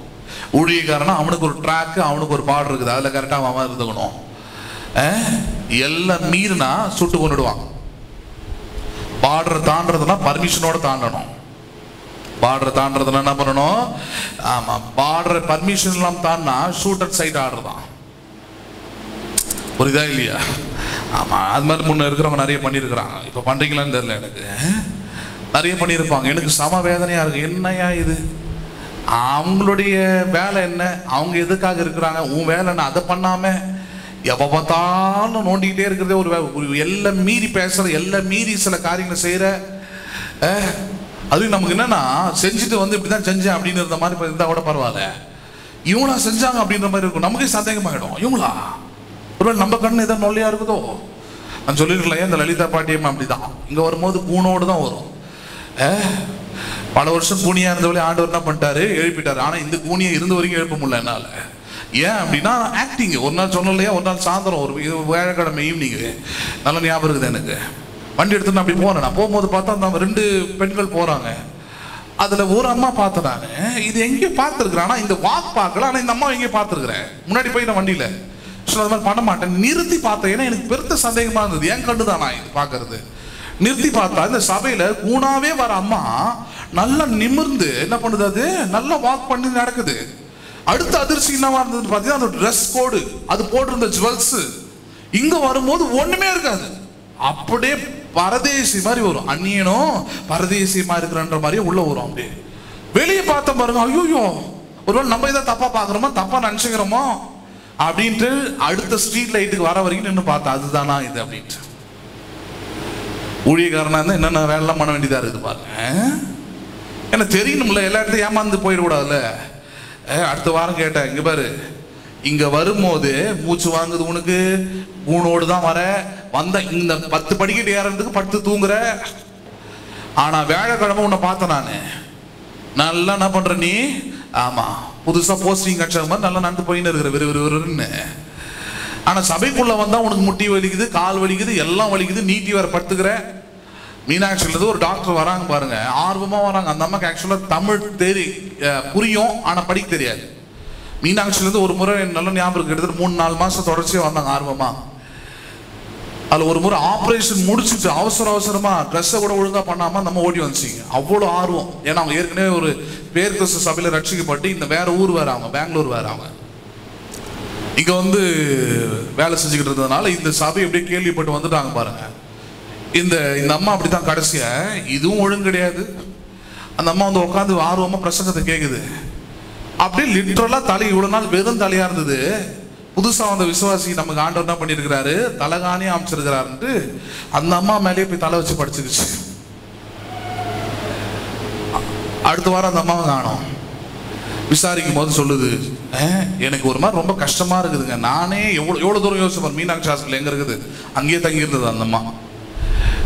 கல்யாணம் ஆகி ஒரு 7-8 மாசம் தான். அந்த புருஷன் பெங்களூர் இருக்கிறார், இங்க இருந்தாங்க. அவங்க சொன்னாங்க, முன்ன இந்த சபைக்கு வரதுக்கு முன்னாடி நான் பெங்களூர் போயிடுவேங்க புருஷனை பார்க்கறதுக்கு. இந்த சபை வந்த பிறகு நான் ரெகுலராக 3 மாசத்துக்கிட்ட வந்துச்சு. அப்புறம் தான் முடிவு பண்ண, ஆண்டவர் இப்படிலாம் இருக்கக்கூடாது, இப்படிலாம் இது மாதிரி வெறுமையாக கூட இருந்துக்கிட்டோம். ஆனால் இது மாதிரி வரவங்களுக்கு எடுக்கிறதுல என்ன பண்ணக்கூடாது, இருக்கக்கூடாது. ஒரு சகோதரனுக்கு நீ இடரல் உண்டாக்கினால் ஒரு கழுத்தில் எந்திரங்களை கட்டி நடு சமுத்திரத்தின் ஆழத்தில் போடுவது உனக்கு நலமா இருக்கும்ன்றாங்க. நம்ம வர்றது, நம்ம பேசுறது, நம்ம பண்றது யாருக்கு என்ன பண்ணக்கூடாது, இடரலை உண்டு பண்ணக்கூடாது. ஏன்னா ஏன் சொல்றேன்னா, அந்த அம்மா வாழ்ந்ததே, அந்த லலிதம்மா வாழ்ந்ததே பேரனுக்காக தான். யாருக்காக தான்? அவங்க பேரன் ஒரு பையன் இருந்தான், அந்த பையனுக்காக தான் எல்லாத்தையும் செஞ்சுது அந்த அம்மா. ரொம்ப முயற்சி எடுக்கும், நிறைய காரியங்கள்லாம் சொத்துல ஏமாற்றப்பட்டுச்சு பாருங்க. அப்படி ஜோமோன்னு வந்தீங்க. கடைசி அந்த பையனை நான் இந்த சபையெல்லாம் விட்டுட்டு அந்த அம்மா போயிருச்சு. ஒரு 2 வருஷம் கழிச்சு காஞ்சிபுரம் மார்க்கெட் பக்கத்துல அங்க முன்ன வந்து கவிதா மெடிக்கல்ஸ் ஒரு சின்ன இடத்துல அந்த இப்பயே இருக்குது ஒரு செருப்பு கடை இருக்குது. அங்க அந்த சின்ன செருப்பு கடை, அந்த சின்ன செருப்பு கடையில ஒரு சர்வெண்டா அந்த பையன் லேபரா அங்க கீழே உட்காந்து ஒரு 10வது தான் படிச்சிருந்தான் அவன். பரிதாபமான நிலைமையில ஒரு அரை ட்ரௌசர் போட்டுக்கிட்டு பரிதாபமான நிலைமையில அந்த பையன் உட்காந்து வேலை செஞ்சுக்கிட்டு தான் நான் பார்த்தேன். ஆனா இங்க வரும்போது பாத்தீங்கன்னா நல்ல ஆசீர்வாதமா இருந்தா, நல்லா இருந்தா, வாழ்க்கை நல்லதா இருந்தது. அந்த அம்மா யோசிச்சிருக்காது, இன்னைக்கு இருக்குதா அது மறிச்சுதான் கூட நமக்கு தெரியாது, எந்த இதுவும் நமக்கு வரல. ஏன் சொல்றேன், நமக்கு தேவன் தந்திருக்கிற இந்த ரட்சிப்புல, தேவன் நமக்கு தொடங்கி இருக்கிற இந்த விசுவாசத்துல சில போராட்டங்கள், சில சவால்கள், சில நிந்தனைகள் இயேசுவின் நாமத்து நிமித்தம் வரலாம். அதை சகித்து கொண்டால், விசுவாசத்தோடு அதுக்கு எதிர்த்து நின்றால், ஜெபித்தால், பொறுமையா இருந்தால், ரட்சிக்கப்பட்டவர்களுக்கு ஏற்றபடி ஞானமாய் நடந்து கொண்டால், கர்த்தருடைய மகிமை உங்களுக்கு மேல வெளிப்படும். கர்த்தருடைய மகிமையை மாற்றுவார்.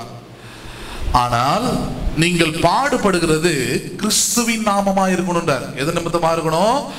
கிறிஸ்துவின் நாமத்து நிமித்தமா இருக்கணும்.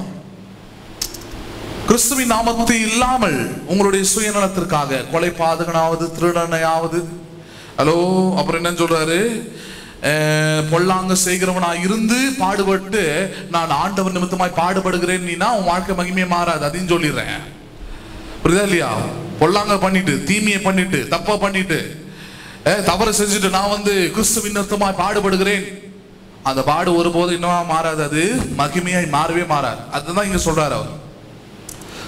நீ பாடுபடும் பொழுதே மகிழ்ச்சியா இருக்கும்படியான ஒரு எதிர்காலத்தை ஆண்டவர் தராரு.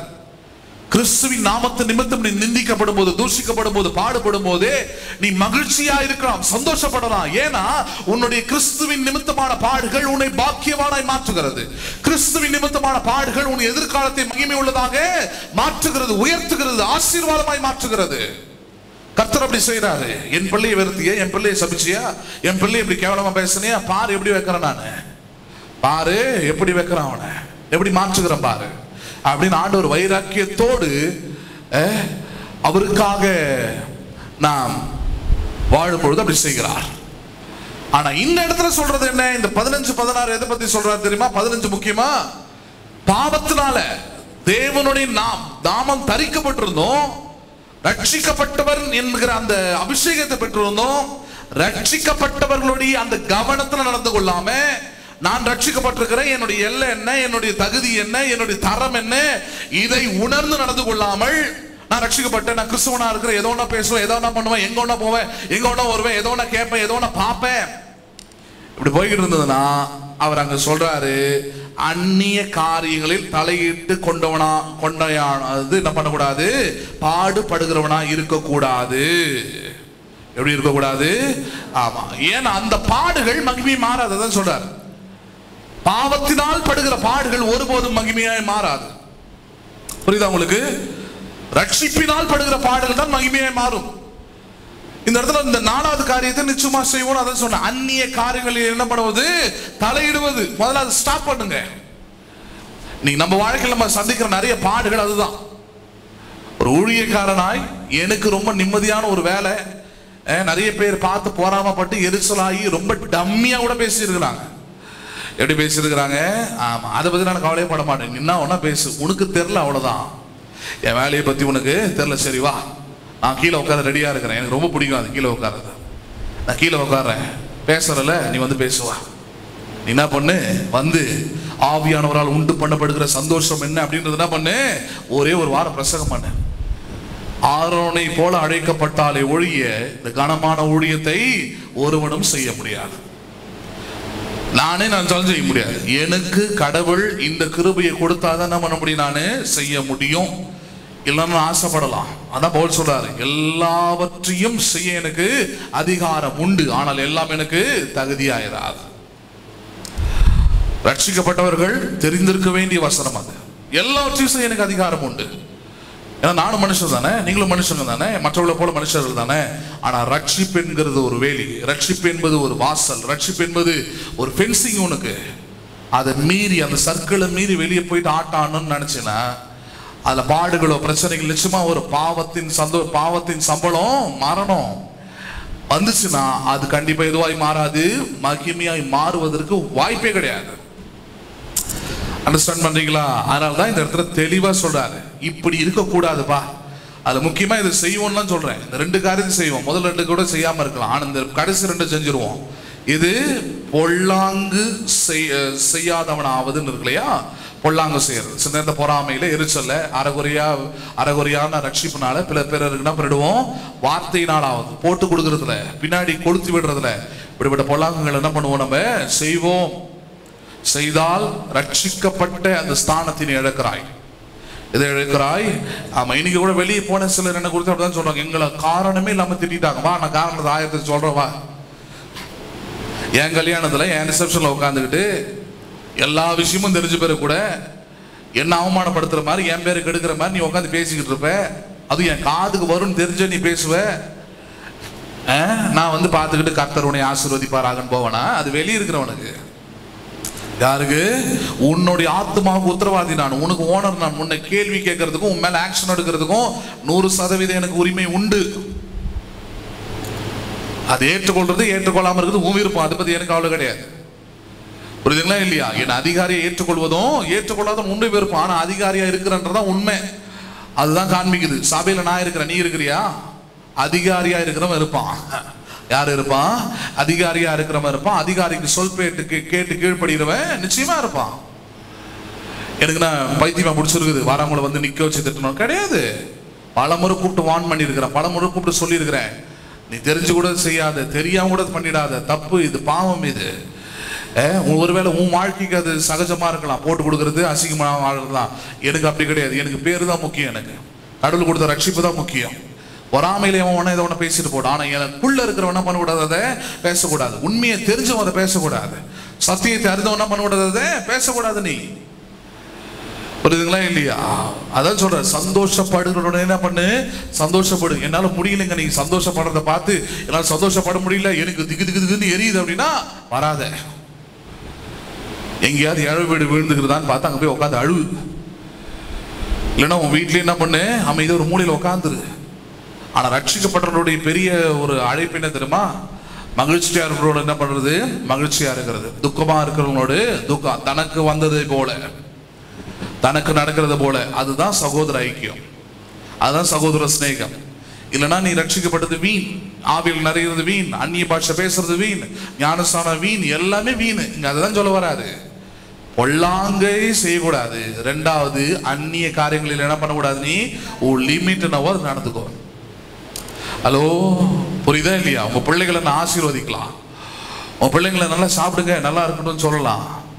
ஆனா உங்க பிள்ளைகளுடைய பலவீனத்தை பத்தி பேசுறதுக்கு எனக்கு என்ன கிடையாது, தகுதி கிடையாது. யாருக்குமே கிடையாது. பிசாசுக்கு மட்டும் தான் அந்த வேலை உண்டு. யாருக்கு மட்டும் தான் அந்த வேலை உண்டு. அவன் மட்டும் தான் நம்ம மைனஸ் எடுத்து பேசிக்கிட்டே இருப்பான். ஏன்னா நம்முடைய விசுவாசம் குறையணும், தெய்வ பக்தி குறையணும், மாண்டவர்கிட்ட பின்வாங்கணும். அதனால அதை பத்தி பேசிக்கிட்டே இருப்பான். நம்ம கவனமா இருக்கணும். நான் பிசாசா, தேவனுடைய ஆலயமா? நான் எனக்குள்ள இருக்கிறவர் மகிமையான ஆவியானவரா, இல்ல அசுத்தமான அருவருப்பான பிசாசா? நமக்குள்ள இருந்து வருகிற வெளிப்படுகிற கனிகள், வார்த்தைகள், கிரியைகள் என்ன பண்ணும், அதை உறுதிப்படுத்திடும். அதனாலதான் இந்த இடத்துல சொல்றாரு, இல்லப்பா அதெல்லாம் என்ன பண்ணிடாத, செஞ்சிடாத. அதுலயும் பாடுகள் வரும், அதுலயும் பிரச்சனைகள் வரும். ஆனா அது என்ன பண்ணாது, மகிமையாய் மாறாது. புரியுதுங்களா உங்களுக்கு?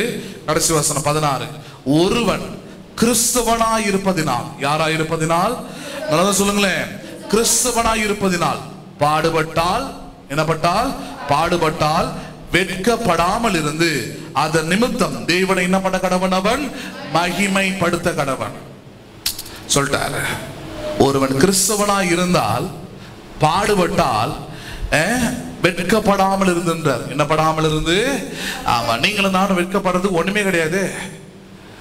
புரியுதா இல்லையா? வெட்கப்பட வேண்டியவர்கள் வெட்கப்படுறது இல்லைங்க. அதை நான் எக்ஸ்பிளைன் பண்ண வேண்டியதில்லை. ஏன்னா வெளியே ஆன் பண்ணிச்சு ஓடிக்கிட்டு இருக்குது. கேட்கறாங்களோ கேட்கலையோ அது தேவையில்லை. நாம் ஆராதிக்கிற தேவன் ஆவியான தேவனை ஆராதிக்கல, எந்த உருவத்தையும் ஆராதிக்கல, எந்த சொரூபத்தையும் ஆராதிக்கல, எந்த ஒரு நிர்மாணத்தையும் ஆராதிக்கல. அண்டர்ஸ்டாண்ட் பண்ணீங்களா? அப்படிப்பட்டவர்களே தைரியமாய், அப்படிப்பட்டவர்களே வெக்கப்படாம, அப்படிப்பட்டவர்களே கொஞ்சம் கூட கூனி குறுகாம இருக்கிறாங்கன்னா, ஆவியாய் ஆராதிக்கிற தேவனை, எல்லா ஆதாரமும் இருக்கிற தேவனை நீங்க உலகத்திலே சொல்லுங்க பார்ப்போம். உலகத்துல நீங்க எந்த வழிபாடு உள்ள மதங்களையும் எடுத்துக்கொள்ளுங்க, எந்த வழிபாடு உள்ள மதங்களாவது வேதத்தை வச்சு போதிக்குதா? தொழுகைக்கு போவோம் அதிகபட்சமா, அவ்வளவுதான். எதுக்கு போகும்? ஆமா, வேற ஒண்ணு பண்ணாது, அது செய்யாது. கிறிஸ்தவம் ஒன்று மாத்திரம்தான். உண்மையான ஆண்டவரை ஆராதிக்கிற சபை ஒன்று மாத்திரம் தான். எது எடுத்து பிரசங்கம் பண்ணோம்? வசனத்தை எடுத்து, பைபிள் எடுத்து, இதுதான் வசனம், இதுதான் உன் வாழ்க்கை, இப்படிதான் இருக்கணும்ன்றதே போதிக்கும். வேற எதுவும் போதிக்காது. அதை வச்சு சபைக்கு நமக்கு எவ்வளவு 10 வித்தியாசம் இருக்குன்னு தெரிஞ்சுக்கலாம். ஆண்டவரை பின்பற்றுகிறோம், ஆண்டவரை ஆராதிக்கிறோம், ஜீவனுள்ள தேவன்படி அவர் வார்த்தையின்படி ரட்சிக்கப்பட்டுக்கிறோம்ன்றத தைரியமா சொல்லுன்றார். வெட்கப்படாதுன்றார். என்னப்படாத? வெட்கப்படாது. இன்னொரு இடத்துல சொல்றாரு, என்னை குறித்து வெட்கப்படுகிறவனை நான் மறுபடி வரும்போது அவனை குறித்து என்ன பண்ணுவேன்? நானு வெட்கப்படுவேன் சொல்றாரு. பூமியில வாழும்போது நான் ஆண்டவர், நான் மீட்பர், அவரால் ரட்சிக்கப்பட்டேன், அவர் தான் என்னோட ஆண்டவர், அவருடைய ரத்தம் என்னை கழுவினது, அவர் என் பாவங்களை அவருடைய ரத்தத்தினால் கழுவப்பட்டது. இதெல்லாம் இந்த தைரியம், இந்த தன்னம்பிக்கை, இந்த விசுவாசம் ஒரு மனுஷனுக்குள்ள இல்லாம, நானும் உங்களை மாதிரி தாங்க, நானே யார் தான் உங்களை சும்மா தான் போயிட்டு வருவேன் அப்படின்ற மாதிரி இருந்துட்டோம்னா, அவர் சொல்றாரு, மனுஷகுமாரனுடைய வருகை நாளிலே உங்களை குறித்து என்ன பண்ணுவார்? அவர் வெட்கப்படுவார். உன்னை போய் ரட்சித்த பாத்தியா? தகுதி இல்லாத உனக்கு போயிட்டு என்னோட வெளியேறப்பட்ட ரத்தத்தை கொடுத்த பாத்தியா? இந்த மேன்மையே தெரியாத உனக்கு போயிட்டு என்னுடைய பிள்ளை என்ற அந்தஸ்தை கொடுத்த பாத்தியா? அப்படின்னு என்ன பண்ணுவார்? அவரு வெட்கப்படுவார். அப்ப நம்ம ரொம்ப கவனமா இருக்கணும்.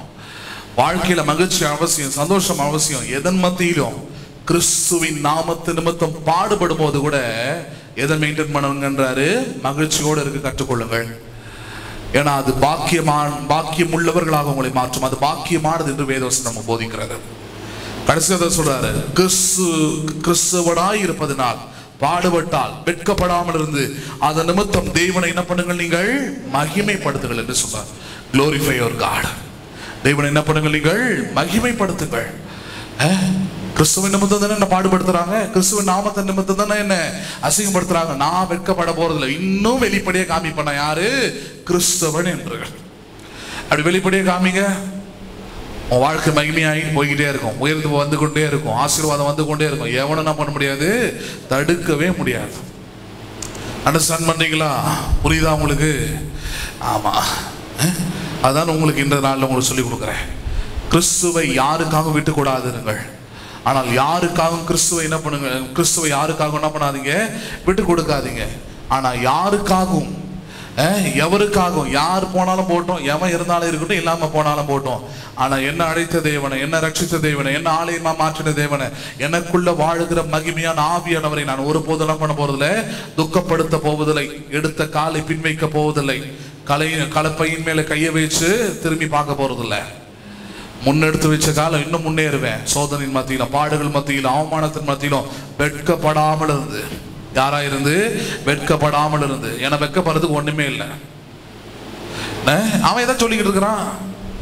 நீ காலையில் கூட ஒருத்தனை கேட்டேன் நான், அவன் சொல்லிக்கிட்டு இருக்கிறான் பாருங்க, ஏசுநாதன் கும்பிடுறீங்க, இன்னைக்கு உங்க ஆலயத்துக்குள்ள வந்தா அவர் வெறும் ஒரு கோமனை தான் கட்டி என்ன பண்ணிருக்கீங்களா? தொங்க விட்டுருக்கீங்களா? ஒழுங்கா படுறா போயிட்டு. அவரை கட்டினாரு, மேல் முதல் கீழ் வரைக்கும் அங்கி போட்டிருந்தாரு, ஒரு தேயில் கூட இல்லாம போட்டிருந்தாரு. அவனுங்க அடிச்சு புடுங்கினானுங்க எனக்காக. யாருக்காக? எனக்காக.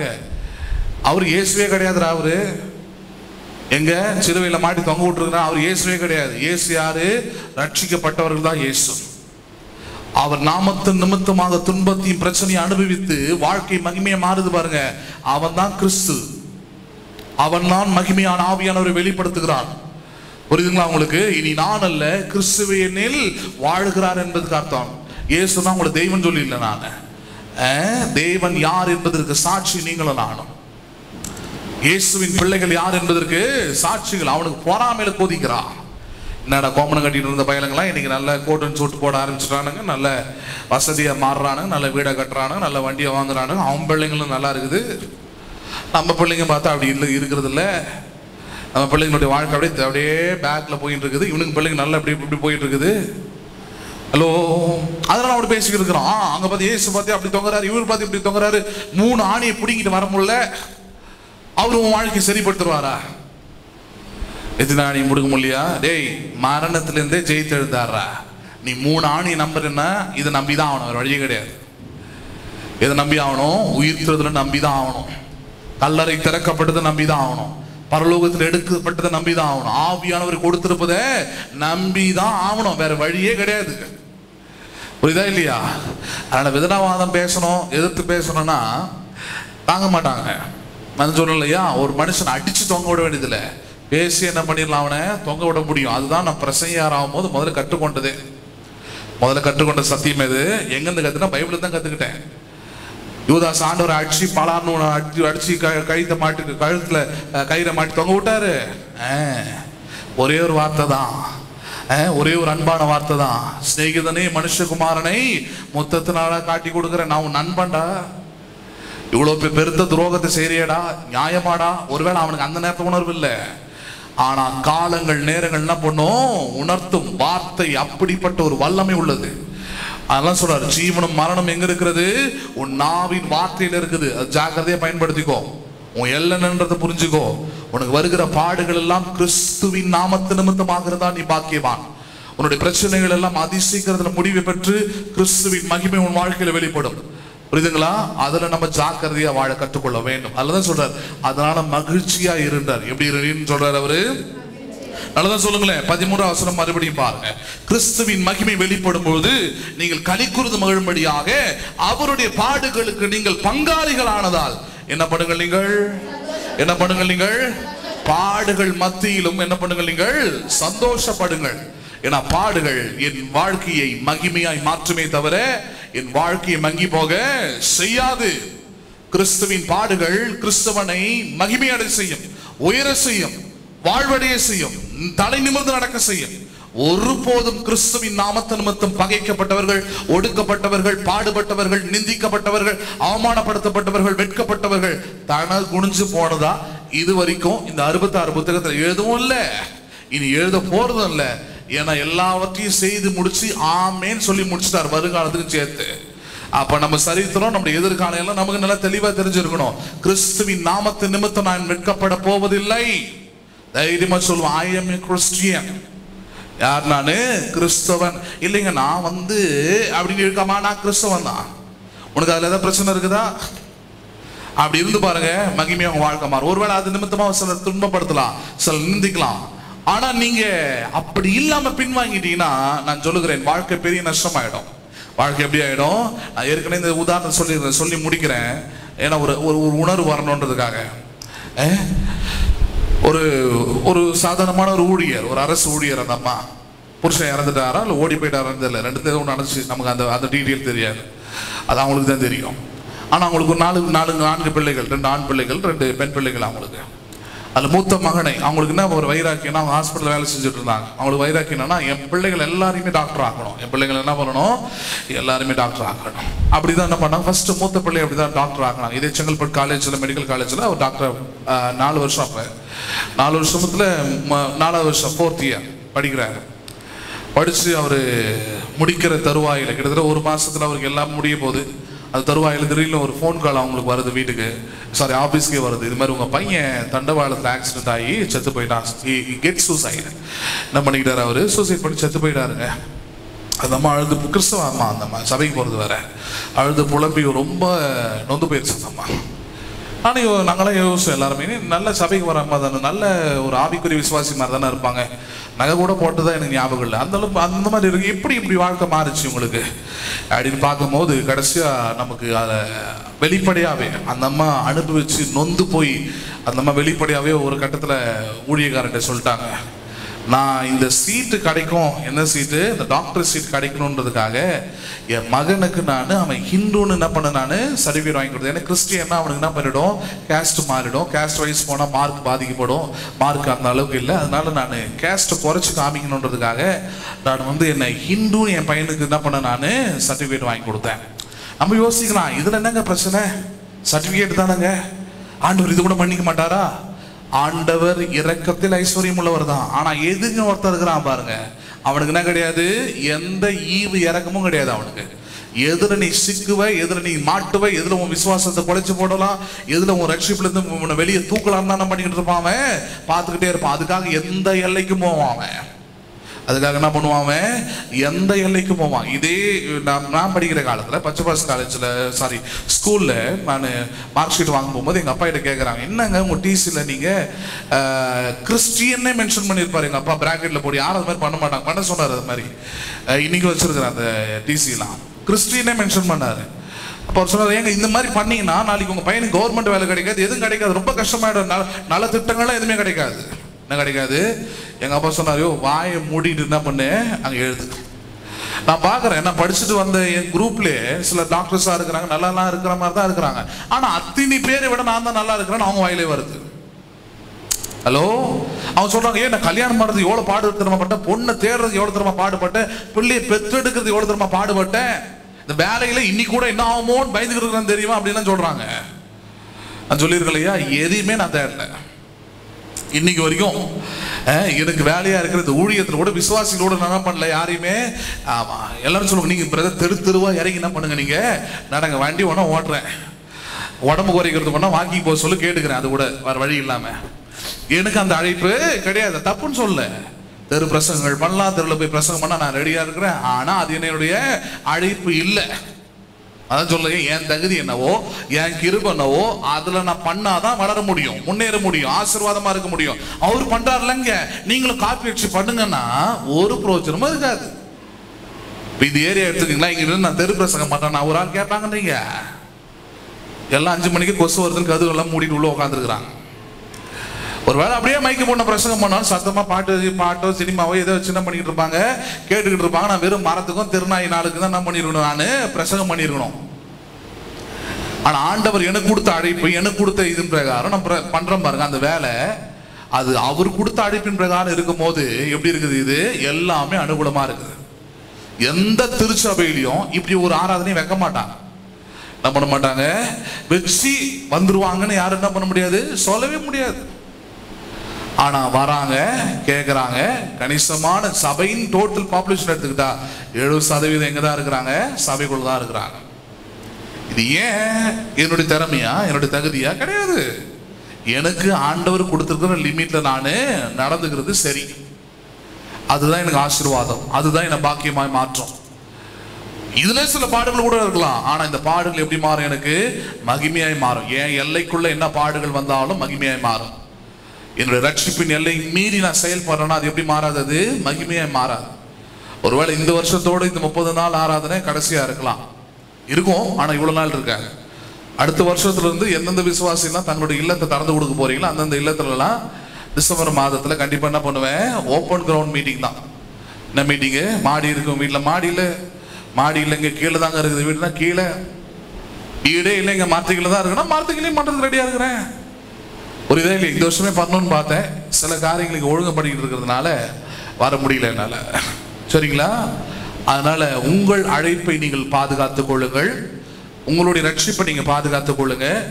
இதுக்கு எதிராக பிசாசு சில போராட்டங்களையும் பிரச்சனைகளையும் கொண்டு வந்தாலும் அந்த பாடை குறித்து என்ன பண்ணுங்கள்? நீங்கள் சந்தோஷப்படுங்கள். காரணம், அந்த பாடுகள் எப்படி மாறும்? மகிமையாய் ஆசீர்வாதமாய் உங்களை மாற்றும். புரியுதுங்களா? எல்லாரும் எழுந்து நிற்போம்.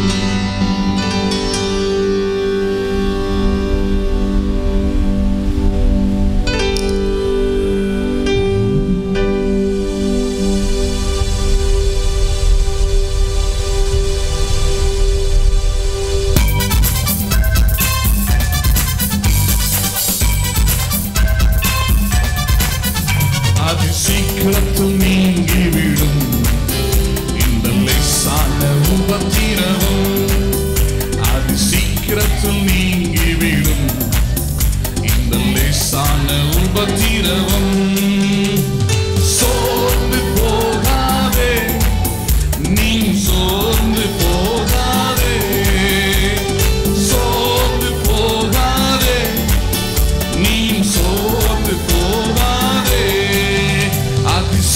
சீக்கிரத்தில் நீங்கிவிடும் இந்த லேசான உபத்திரவம்.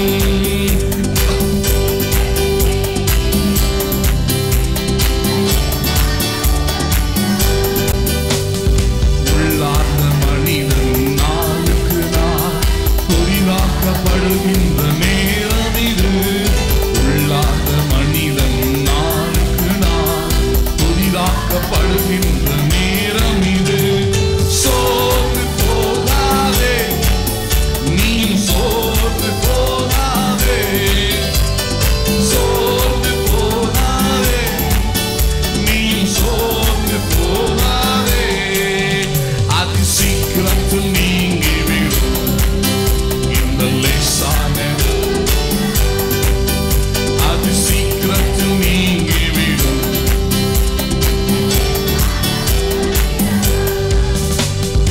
ஈடு இணையில்லா மகிமை இதனால் நமக்கு வந்திடுமே. ஈடு இணையில்லா மகிமை இதனால் நமக்கு வந்திடுமே.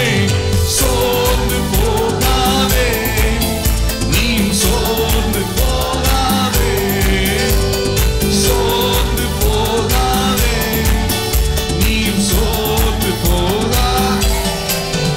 அது சீக்கிரத்தில் நீங்கிவிடும் இந்த லேசான உபத்திரவம். அது சீக்கிரத்தில்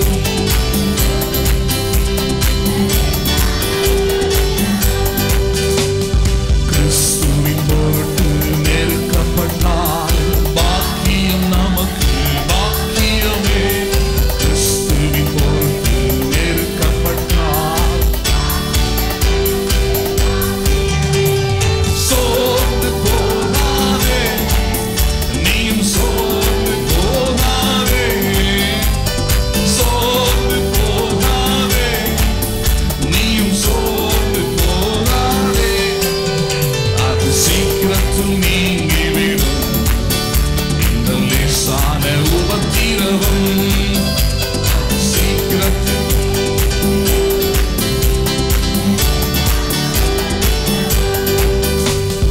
மன்னவன் இயேசு வருகையிலே மகிழ்ந்து நாமும் கைகூறுவோம். மன்னவன் இயேசு வருகையிலே மகிழ்ந்து நாமும். சோர்ந்து போகாதே, நீயும் சோர்ந்து போகாதே, சோர்ந்து போகாதே, நீயும் சோர்ந்து போகாதே. அதி சீக்கிரத்தில் நீங்கிவிடும் இந்த லேசான உபத்திரவம்.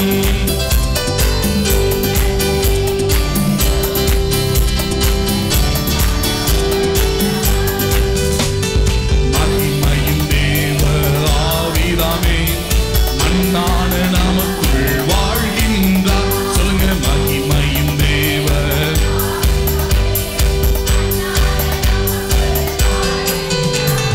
சோர்ந்து போவதில்லை, நாங்கள் சோர்ந்து போவதில்லை, சோர்ந்து போவதில்லை, நாங்கள் சோர்ந்து போவதில்லை.